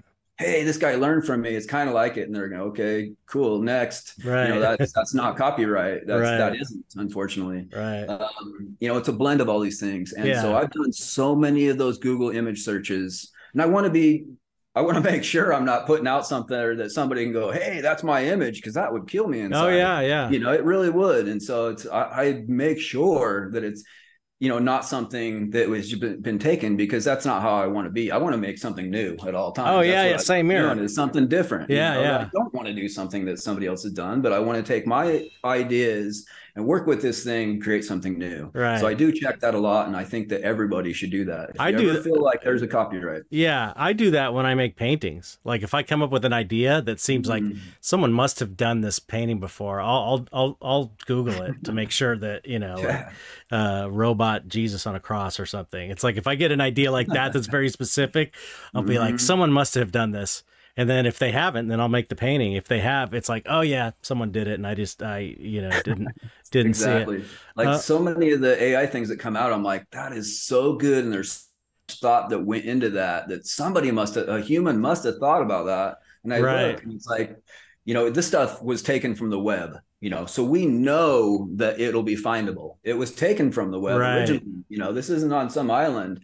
So true. Google image search does a very, very good job. Try it with, like, you could take like the Mona Lisa and kind of put it into a Photoshop thing and blend it a little bit. It still can find it every time. You know, it does a great job. That's a good point. Let me mention another thing too. I see a lot of like memes saying, hey, I saw like a version of the Shutterstock logo on top of the thing that it made. And that is proof that it stole it. But actually, you know, really what it is that when an AI looks at thousands and millions of images, especially stock photos, it makes connections between stuff, and it starts to think, okay, a photo is something, but it has these words over it. And that's what a photo is. And it's the same thing with paintings. Like when you do a painting thing, when you put in like oil painting, sometimes you'll see a little bit of gibberish. It looks like somebody's signature, but really what that is the AI associating a painting with having a signature on it, and it puts it on top of that. And interesting. To me, it does that to me a whole bunch of times with the 2.0 version, there was some bug on it. So even stuff that I was putting my own artwork and having it change it slightly, it would put those over the top. So I knew 1,000% that didn't come from a Shutterstock because I just barely made it, you know, and I know I didn't upload it. But that's really just so people know that's where that comes from. Interesting. It's a dumb AI thinking that's what it is, you know. Yeah. So if it's drawing, it might have like a, you know, a pencil, and you'll see like a little bit of gibberish because it's going, oh, you want a drawing, and I know that drawings have a thing. Right. So put some stuff like, hey, how's that? So it's not really, that's what it is. Yeah, it's not because it's sampling the image. It's because it thinks that if it's a painting, it has a signature. Because most paintings have signatures. That's another point on this that I really want to reiterate. It's actually impossible to copy things directly. People think it's just copying and pasting, but because I have it locally on my machine right there, I can disconnect it from the internet. Basically, those models are like, say, 8 gigs, 5 to 8 gigs. And that's it. You can put those models in there, disconnect it from the internet, and it still completely works, meaning that all its knowledge base is in 8 gigs. Okay, so it's really interesting how this actually all works. They put like, say, 900 million images together, like this thing, and it puts it in with code into in all these machines. So like Stable Diffusion, they spent like millions and millions of dollars buying like a football field worth of these huge computers. So you put it into this kind of like what they call the black box and let it figure it out for like a simulated 250 years. It sits and thinks about these things. And I say simulated because every single computer node works together to lessen that time. If it was just one, it would take 250 years. But because of all these multiprocessors and all these huge computers, it sits and thinks about this stuff, and they call the black box. And the most interesting thing about it is that nobody knows how they make their decisions or what happens in that black box. They don't know how it works. But when it comes out, you know, the door opens and those little AI guys like see light and they're like, hey, here's this, you know, that model is what comes out. It's like all those millions and millions, like terabytes of data that we could never even think about like harnessing. It takes that all down and puts it into like this thing called a training model, like a trained model, you know what it is. And that model is very, very small. Yeah. And so a neural network could take and look at that model and it translates it using this thing called diffusion. So what it does is it puts out all these like dots and it takes your prompt and says, can I see that? What I know about, okay, say I want an apple on a table. And so it puts all these dots and it squints its eyes and it starts to put what its knows into that form. So there's always a randomization about that. And so it puts increasingly all these different steps. The next steps, it puts more dots in that kind of more towards, you know, what it's looking for. And it does all these like randomizations of those dots, you know, basically, and it comes up with this thing. I remember when I was a youngster, I barely graduated high school, but there was like one class that I took that the teacher said, if you ever can't think of how to draw something, draw all these like squiggles and then kind of squint at it and you'll start to see things. And then you can draw and like, oh, okay, that's it. And that's more or less what the AI does, you know, to figure this stuff out. And that's why it'll never really break copyright because it's randomized, you know, all these different things, depending on how that dot system works and that it can figure out that stuff, it puts it together and the way it blends all these things that it knows into this new piece. That's crazy. I always thought that was really kind of interesting. Yeah. It's like, what? Because scientists literally do not know what happens in that black box. That's insane. That's insane. How they figured out or why they do what they do. Or how they figured out. And they also don't know what it's capable of as of yet. Yeah, those two things that's not my scary point. Like I'm sitting there like plotting, you know, I'm going to start with art and then I'm I'll take over these bastards. I was thinking, you know, someone should, because since this is such a complex issue regarding, you know, all the issues we're talking about, I was thinking someone should go into what's the chat called? Chat GPT. Chat GPT. Chat GPT, and ask it how to solve this issue of copyright infringement and in AI, and it'll probably tell you what you'd have to do to fix this. Yeah. After this, I recommend you try out that Okay. ChatGPT thing. Yeah, I It's know. even more concerning than the art one, in my I opinion. know. It really, I know. you can ask it something, and at first you think, okay, I just took that off the internet, but then you say, give me a little bit more information about this, and it'll expand on that. Yeah, that's You what know, and I you'll ask it very like detailed questions. There's this picture that always affected me, like knowing that this is true AI. There's this picture of Obama with somebody standing on the scale. Somebody's standing on a scale, and Obama's behind him, and he's got his foot on the scale.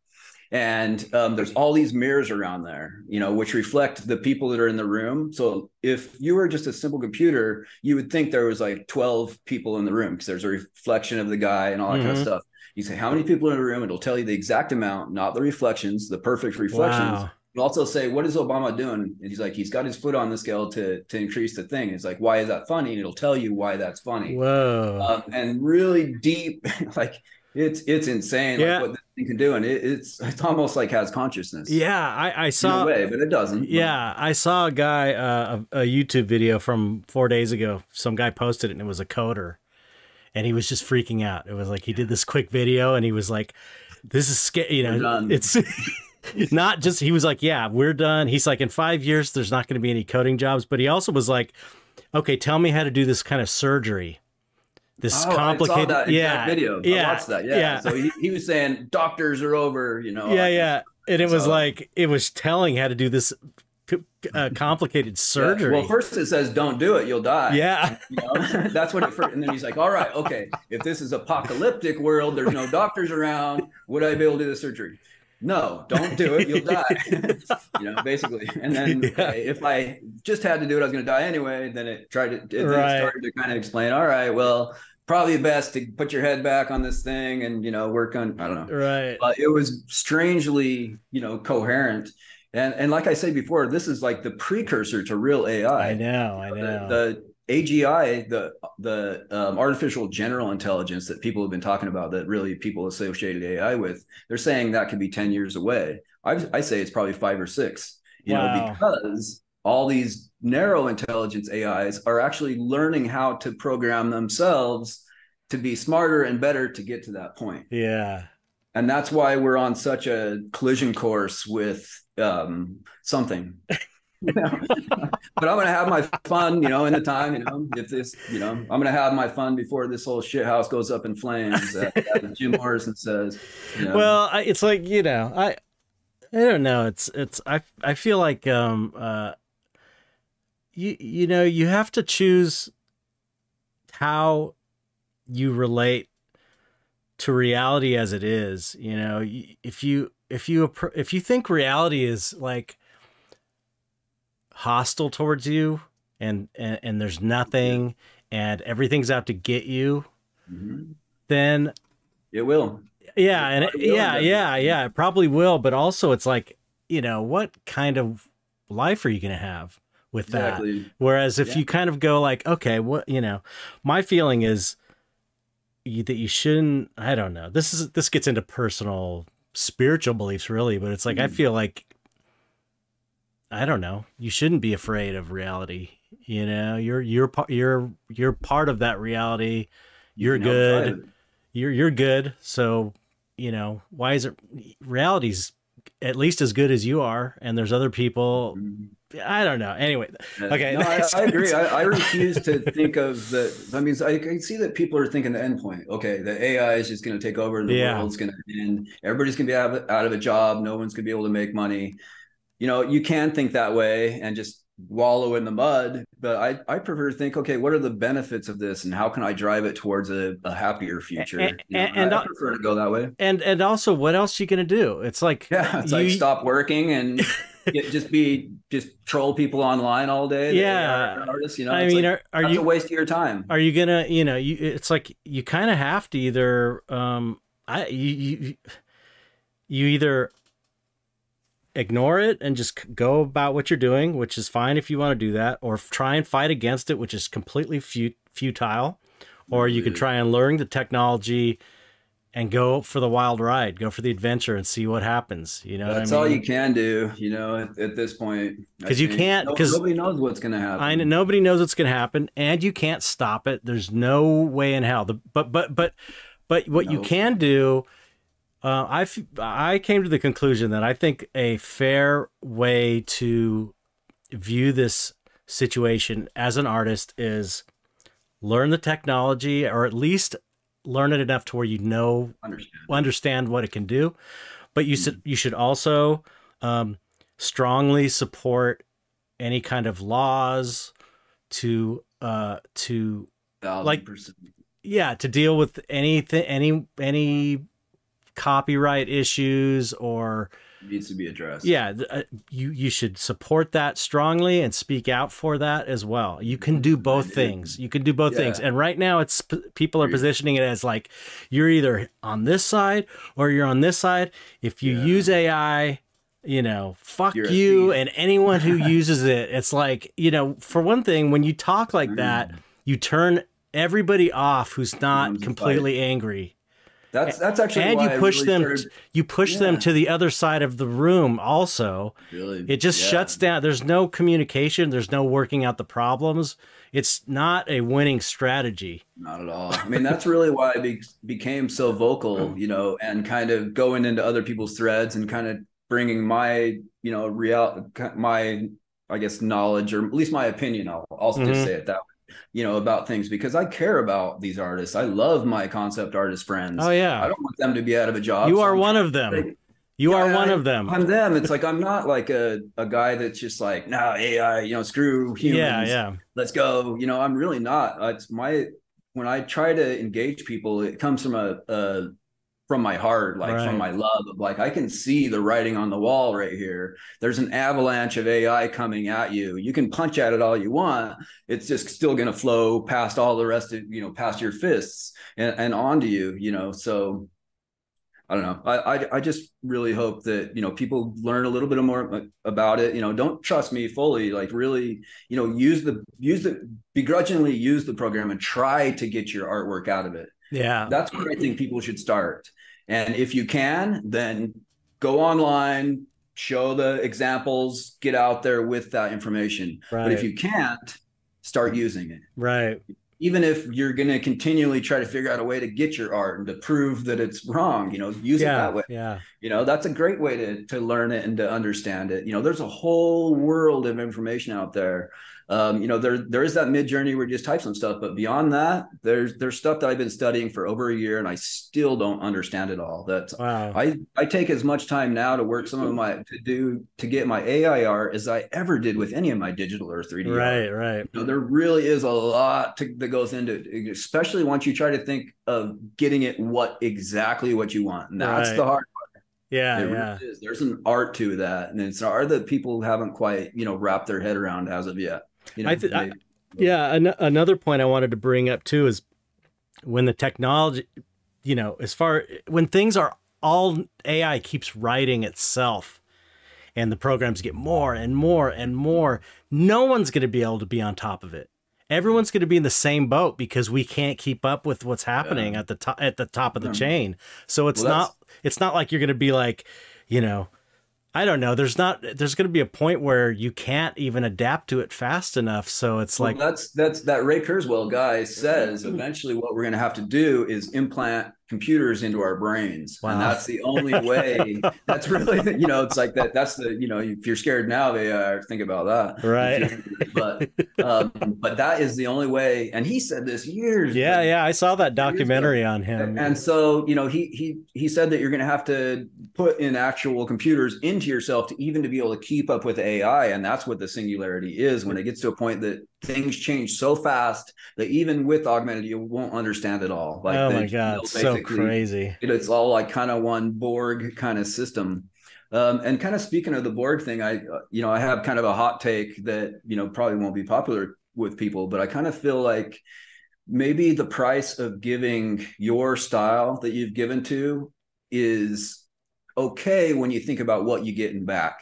Mm-hmm. You get back the entire world's knowledge of all art encompassed into somebody that could help you create stuff.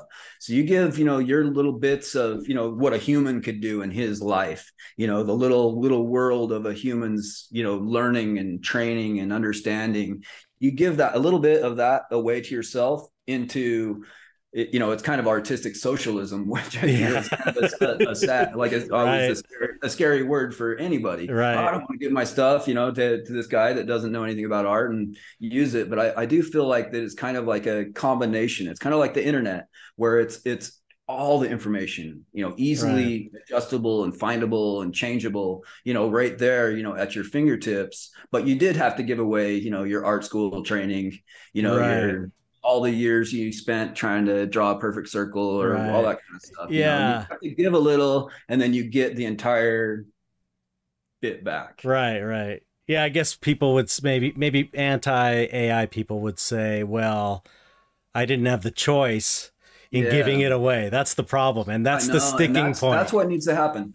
You know, I really feel like there needs to be a full-on, like, take it so my name is useless at prompt time. You know, if you could put in Chet Zar, but it'll just come back with whatever. You know, just it needs to, my name cannot be put into this system, and that's really what needs to happen. And that would go a long way to, I think it would, to mending. You know, opt out things, one thing. Okay, you know, somebody has 1,000 images, you can't go press all that stuff, but if you just put that name in there, it stops it at the beginning. And I do feel like that needs to happen. And I also do feel like that really won't affect the AI that much, you know, with what the rest of it's learned, it's still pretty dang good. Okay, it won't have, you know, Joe DeviantArt's thing that he did over there, but yes, it will have all of Michelangelo's knowledge. And it's got all of my okay. Imagine if there was no modern artists in the training set,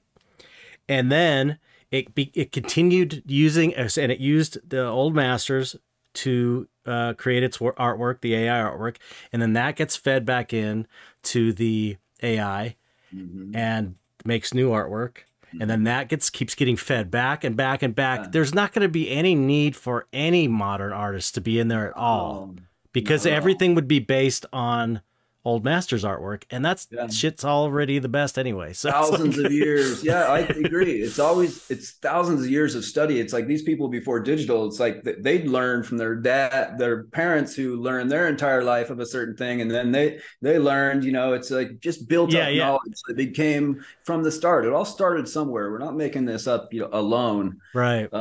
But I think that if there was some kind of block out, even for any living artist, you know, people are already scared of losing their job. They don't want to lose it because of their work. They became part of this thing. You know, so I actually talked to Ahmad about that a little bit. Oh, cool.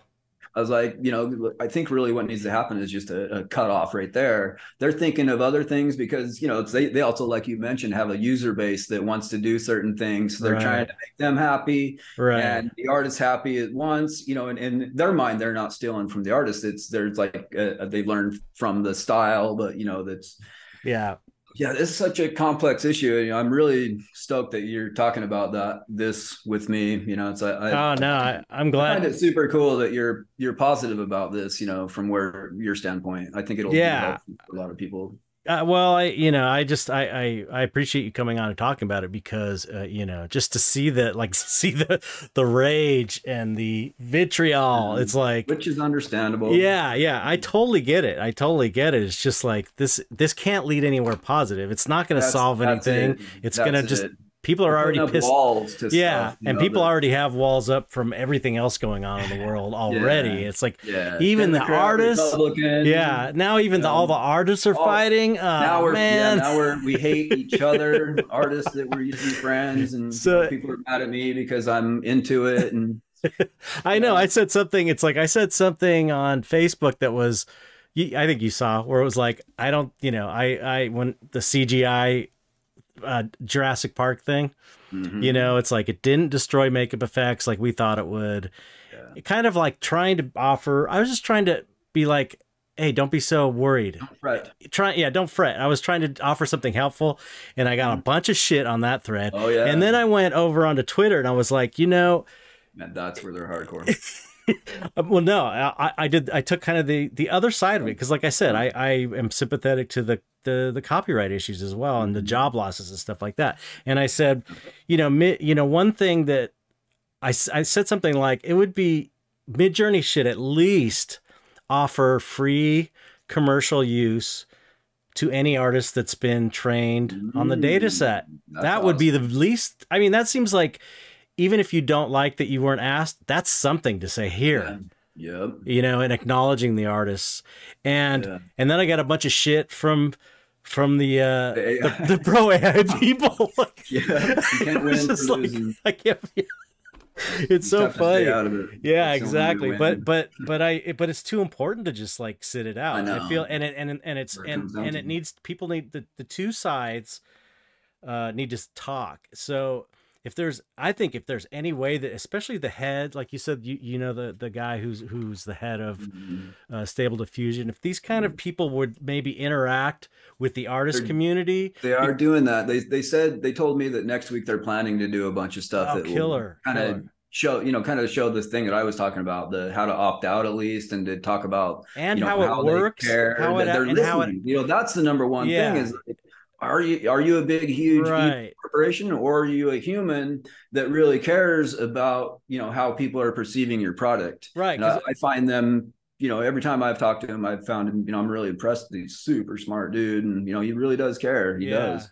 I think it leads to something. There's a perception that, that these AI companies ruthlessly skirted, which I was thinking that too, and there may be some truth to it, but I wouldn't say it this hardcore, but there is a perception that they ruthlessly, sneakily skirted the copyright issue by using the Lion data set, which is supposed to not be made for commercial products.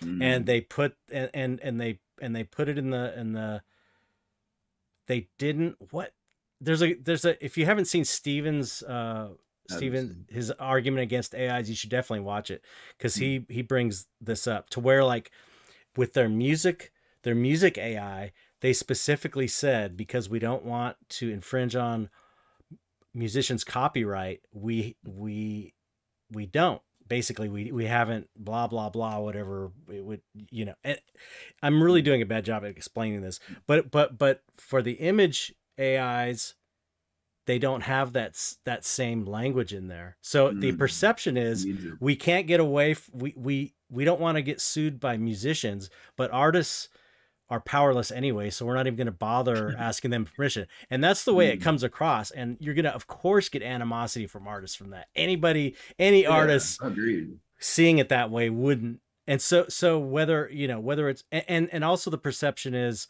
that anytime you ask about using the Lion data that is made only for non-commercial use in their training, that they won't answer you. They just ignore that question, and they put it, and they're steering the conversation around issues that aren't really the main issues. So that's what I agree with all that stuff. They need to be 100% forthcoming. So they need to be talking to the community, and even if it's like a Zoom where people can talk, or like a Twitter spaces where people can get up and, like a town hall thing. I think that would go a long way, because another thing, I think if people understand, just you explaining today how the thing works goes a long way to understanding what is going on, because a lot of people still think that it's like sampling.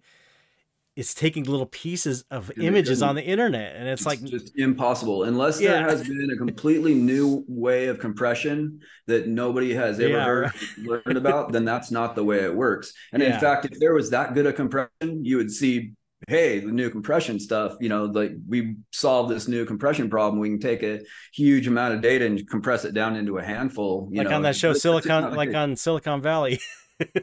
Remember the the middle out compression. Speaking of compression as well, it's like, and as along the lines of, we don't know what this thing's capable of, they figured out that Stable Diffusion can figure out how to compress stuff like on its own, like that it beats standard compression. Whoa. That it figured out like new ways to do it. It's not something that could actually hold that much data, but it is beating the current amount. So it's like, what can these guys do? Like curing cancer, curing diseases. That's the, I mean, that's the other thing is that Chat GPT, the GPT-3, is in use for developing new medicines. That it's doing an amazing job. In fact, I think that's how the COVID medicine stuff came out, which I probably shouldn't mention that because they're part of the right. But it is in use currently already to figure out, because it thinks day and night, right. and it knows everything, yeah. and it's never gets tired, and it's not biased, or actually it kind of is biased currently, but yeah, right. That's another issue that there is a million issues to it, but we gotta work this stuff out. Yeah. I want it worked out, all that copyright stuff out personally as an artist myself. Right. But in my journey and looking through, I've never seen anything from a simple prompt that would get anywhere near copyright infringement. It just doesn't work that way.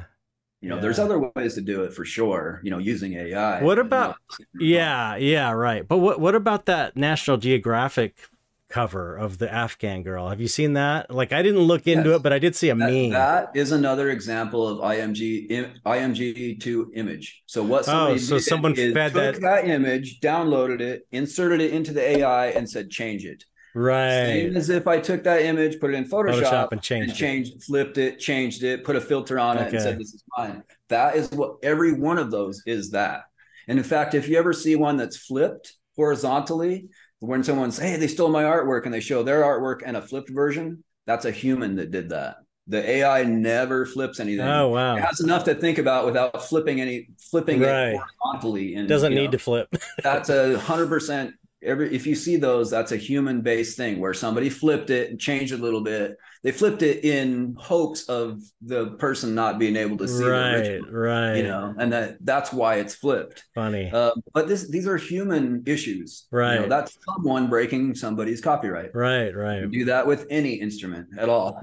Yeah, true. A fax machine could do that. Yeah. That's true. That's true. Yeah. It seems like where you could really, I don't know, man. I don't want to keep you because I could seriously go 5 hours, and probably well, we should, maybe we could do a part 2 to this at some point, because I know people are going to go, well, what about this? All the things I didn't ask, but it would be nice, like a year later, to revisit this. Like, okay, let's see what a year, maybe not. A year from now, maybe like a week later.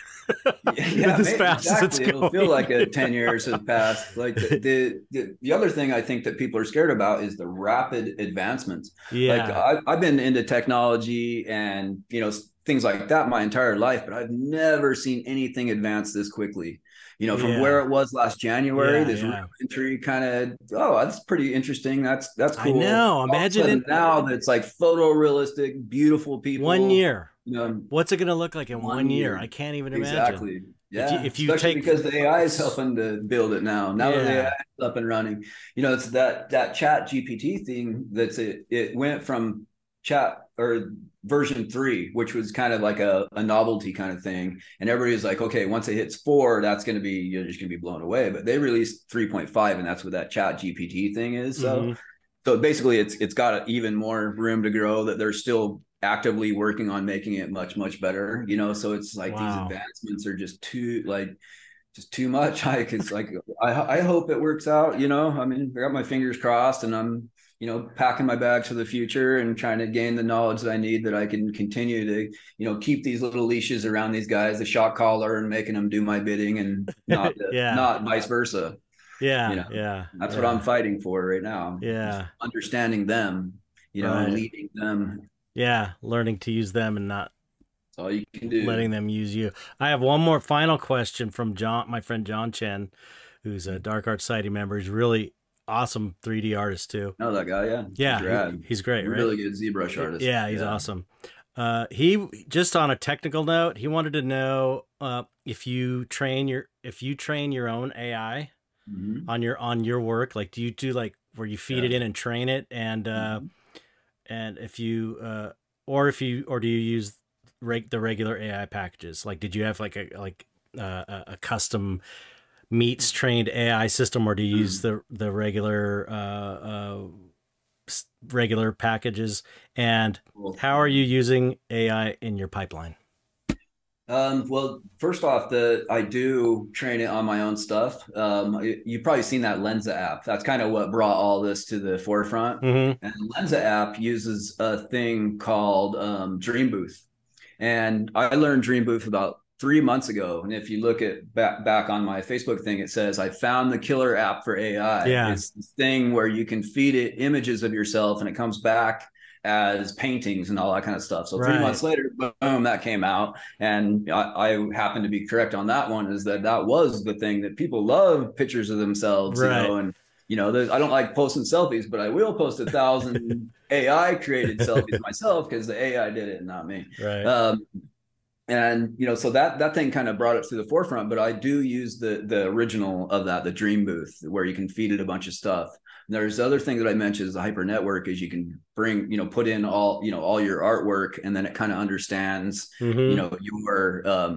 your style, and you could actually, put it back on there. But I personally don't use that all that much, because I there's an unlimited treasure trove of just standard, prompting, so how I use it in my pipeline is I a lot of times just create something very simple in Photoshop, like a person, and I pose it like the arms up, kind of thing. I make a stick figure guy. This is the guy I want. And then I prompt it, a guy with his hands up like that, and it fills that form exactly of what it is. Wow. And then I might do a background where I'll draw a bunch of sketchy stuff and say that's rocks as an element, and I'll put that in Photoshop and behind it. And then I put together a full image, really directly done by me. It's that nobody could argue that the AI completely did it. I drove it to do exactly what I want, but it did all the details. Like I'm an art director and I have people working for me. I'm sitting there. I don't want to cramp my wrist. So, hey, Larry, you go do this grass field of all the pieces of grass in there. And then once that's back in there, I might do like some art direction to it. I might draw over it and say, no, more long grass or greener grass. And I'll give it a little, a swatch of the color I want, kind of things like that. Wow. So I direct it through that. And then you end up with a full image, and then you can take that full image back and say, okay, now that as an oil painting, or this as a sketch, or this using that inpainting thing, but with this new head on it, that kind of thing. Or variations of this, exactly. Or this with different colors. Yeah, there's this thing called denoising when you do image to image, and you tell, basically what it does is it takes the image and does a denoising amount. So it basically puts all those dots kind of back on it. And the more denoising you have, the more blurry it gets. So the more room for creativity it has to put stuff back on. Wow. It's very interesting. So if you really want it a lot different, you really denoise it. So it like starts to blur out and then has to refigure out your thing. Or you can put it so I want it very much like this, but different. And you do a low denoising. So it does a little bit of filter on it and then redraws it from there, usually better. Wow. That's more or less kind of how I work, but it's very much like how I used to work, in a lot of ways. Right. But I'm doing 10 times as much because I'm not wasting my time on those little details. I could go in there and 3D model it. I've been doing that for years. Yeah, right. But why bother? Why waste my stupid time on something that I'm just going to post onto Facebook, and 5 people are going to go, oh, that's cool. That's kind of where I come down to. It's about my idea, my concept, and that's what I'm presenting, not how long it took me. Like I dipped a toothpick into paint and did this dot by dot, right. To me, I don't care about that. It's kind of like what my idea was or what I'm trying to present. Yeah. I mean, once the Unreal Engine came out, that was like, okay, I'm going to place a bunch of mountains in the background. You didn't feel like you had to model the mountains. Yeah. You know what I mean? It's like that would not make sense. Now, they bought Megascans, which is a collection of thousands and thousands of 3D scan, high quality 3D scan stuff. So a lot of my job, like building stuff in Unreal, is just grabbing those Megascans, putting them in there and adjusting them. Do I still feel like I completely made that image? Yes. Yeah. Even though I took basically more or less clip art, I used it in a way that became something that it wasn't before. Right. And that's how I feel like I have a connection to it and that I did it. Well, I did an NFT of animation of these like spiraling skeletons, like kind of like wavering through the air in like a line of them, and just like an endless loop. And I I didn't want to build a skeleton. I didn't have time to build a. I would have liked to have modeled a skeleton model just so I could say, here's my skeleton model I could use for all kinds of things. But I didn't have time, so I just bought a cheap skeleton model on a website. I paid for it, and then I put it in the animation, and it's like, you know, and nobody cared. Then nobody cared because you spend a week going up, grabbing a picture from the internet as reference and building on top of it. You kind of end up in the same spot. Right. Copying something that somebody else did, with the reference. Yeah. Okay. One last thing. I asked people for questions for you, and then I didn't look at them until just now. Oh. So I just want to see if any stand out. Sorry. Oh no, these are too esoteric. Okay, we covered that. Oh man. Okay. Sorry. What about deep fakes? I mean, does this fall under the law issue? Making like deep fakes of celebrities. Wow.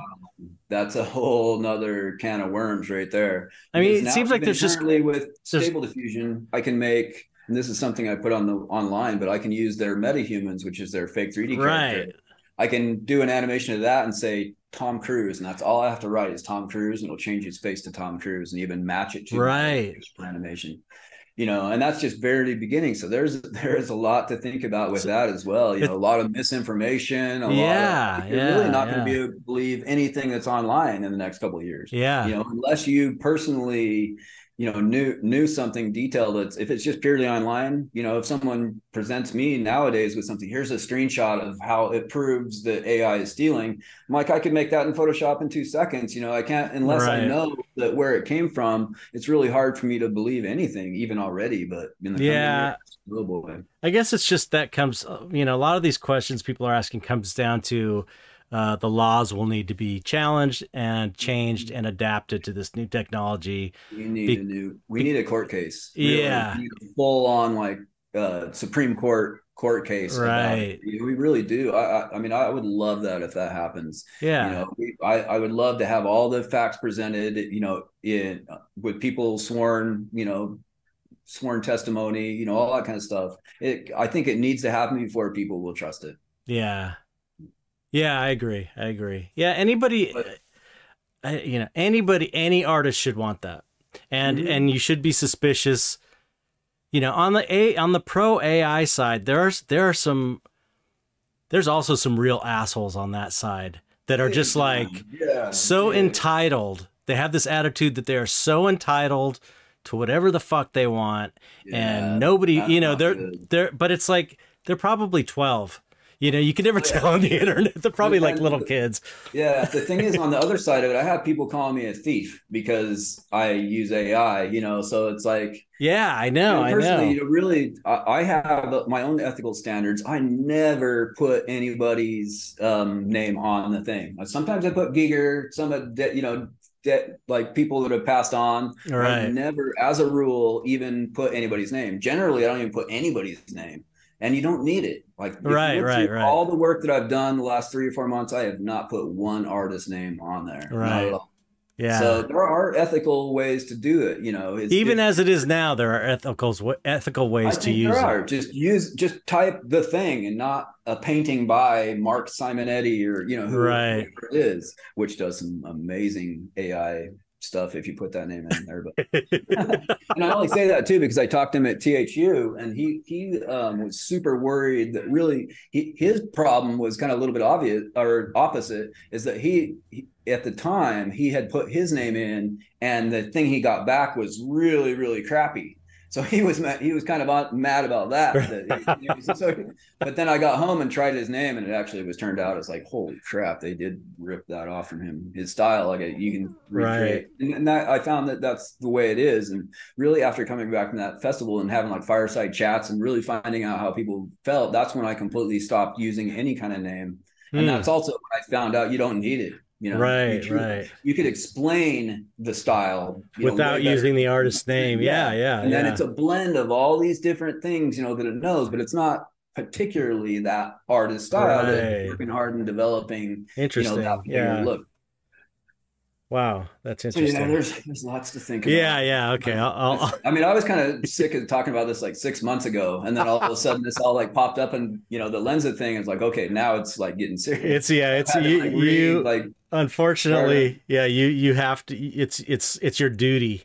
It's your duty yeah, to speak out on it because it you is. you know cuz of who you are and how you're using it. So unfortunately, you've been chosen against your And will. I actually like talking about it, but especially until people like attack me, for it, Yeah, I yeah. feel like I have to, fight back, like Yeah. get. I just don't have time for that kind of Yeah, stuff. that's one. I guess that's one thing I want to end on is a call for peace and calm in this war, because like I said, when I see someone, when I'm offered an ultimatum or I feel like I'm being bullied for thinking about something, I'm automatically like, fuck you, Yeah, you just fight fuck again. you. I'm either gonna go, if it makes me want to go on the other side out of spite. Yeah, just And, you know what I mean? Just because you're yeah, making me, you're trying to bully me, and fuck you. I make my own decisions, and so it makes me want to be like, I'm just gonna go over. I mean, and then, I make my own decisions for myself, and everybody should make their own decisions, what they think is right when it comes to this sort of thing, particularly this AI situation. And I feel like it's only hurting whatever side you're on. It's only hurting the cause by not listening and trying to understand the other side's concerns, because both sides are passionate and have concerns. Really, they both are, yeah. and they both kind of feel the same way about their own issues in the issue. So, I think it's really important that we at least try and be sympathetic to the other side, or understand them, just understand it, and feel like you can raise the issues without being attacked. Because when you attack it, it's just like, Defenses go up, yeah, and people are just being, nobody wins. yeah, people are just being too emotional. It's like, it's not going to help you. You can react this way. Maybe it'll make you feel better.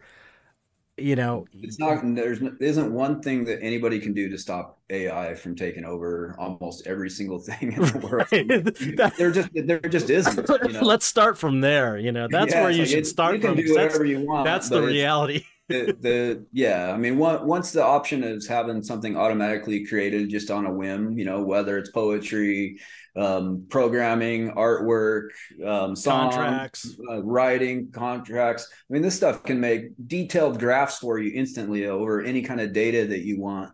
The genie's not going to go back in the bottle. No It way. really isn't. There's no So way. There's no way. I just try to advocate for people to try to think of a positive way to move against it. And, even if you are going to move against it, try to think of a attack way to do it. Oh yeah, Possibly a constructive try to way. really A constructive find, way yeah, use your Google image searches, find some examples of some actual stealing stuff, and then make sure they didn't use image to image, because that's not going to hold up in court of right. person that in. Things like that. It's just the more you understand, I think the easier it is to battle. Yeah, and if you want your issues addressed, excuse me, start by remaining calm and expressing your concerns, and try and get a dialogue going. That's what I would suggest people do. If you're just yelling and screaming and freaking out, it's just not going to help anything. It's going to make things worse. So yeah, I agree. that's my plea right now. I don't besmirch anyone for being scared or Same. fighting against it. It's a natural response, and I knew it was going to happen. Yeah. As I saw this progress, I'm like, eventually, pretty soon here, we're going to have a really, the people that get paid for creating still images of ideas, those people are going to be the first, really kind of the people that are going to be affected by this most. Mm-hmm. And it's those artists that are attacking it the hardest right now, which is not crazy at all. Yeah, right. It's very this is how it has to happen, kind of stuff. But all my artist friends I know, they're so invaluable. You know, it's like their ideas and their concepts and the way that they think, that puts them on a level so far above the prompt jockey. That Right. I really think that being an artist is going to put us ahead on all this, you know, when Yeah, it's all said and done. I agree. I agree. Wow, that was amazing. I appreciate it, man. Thank you so much for Back at coming on. you. I don't want to keep you on for much longer. And like I said, I'll probably be hitting you up when I get beaten to shit online for not asking the right questions that I should have Yeah. known. But don't hang up, so I could give you a proper goodbye. Okay. But is there any final words before we end it? I don't think so. But just thanks for having me on. I respect the hell out of you. You're one of my favorite people and my favorite artists. Oh, So I'm really honored to be able to chat with you again. thank you. I feel the same way about you. Likewise, you could ask anybody. I Thank always you. speak very highly of you. Oh, very So cool. so just say goodbye to the audience. That's the last thing we have All right. to do. Bye, Thank audience. you. See you. Thanks for sitting through it.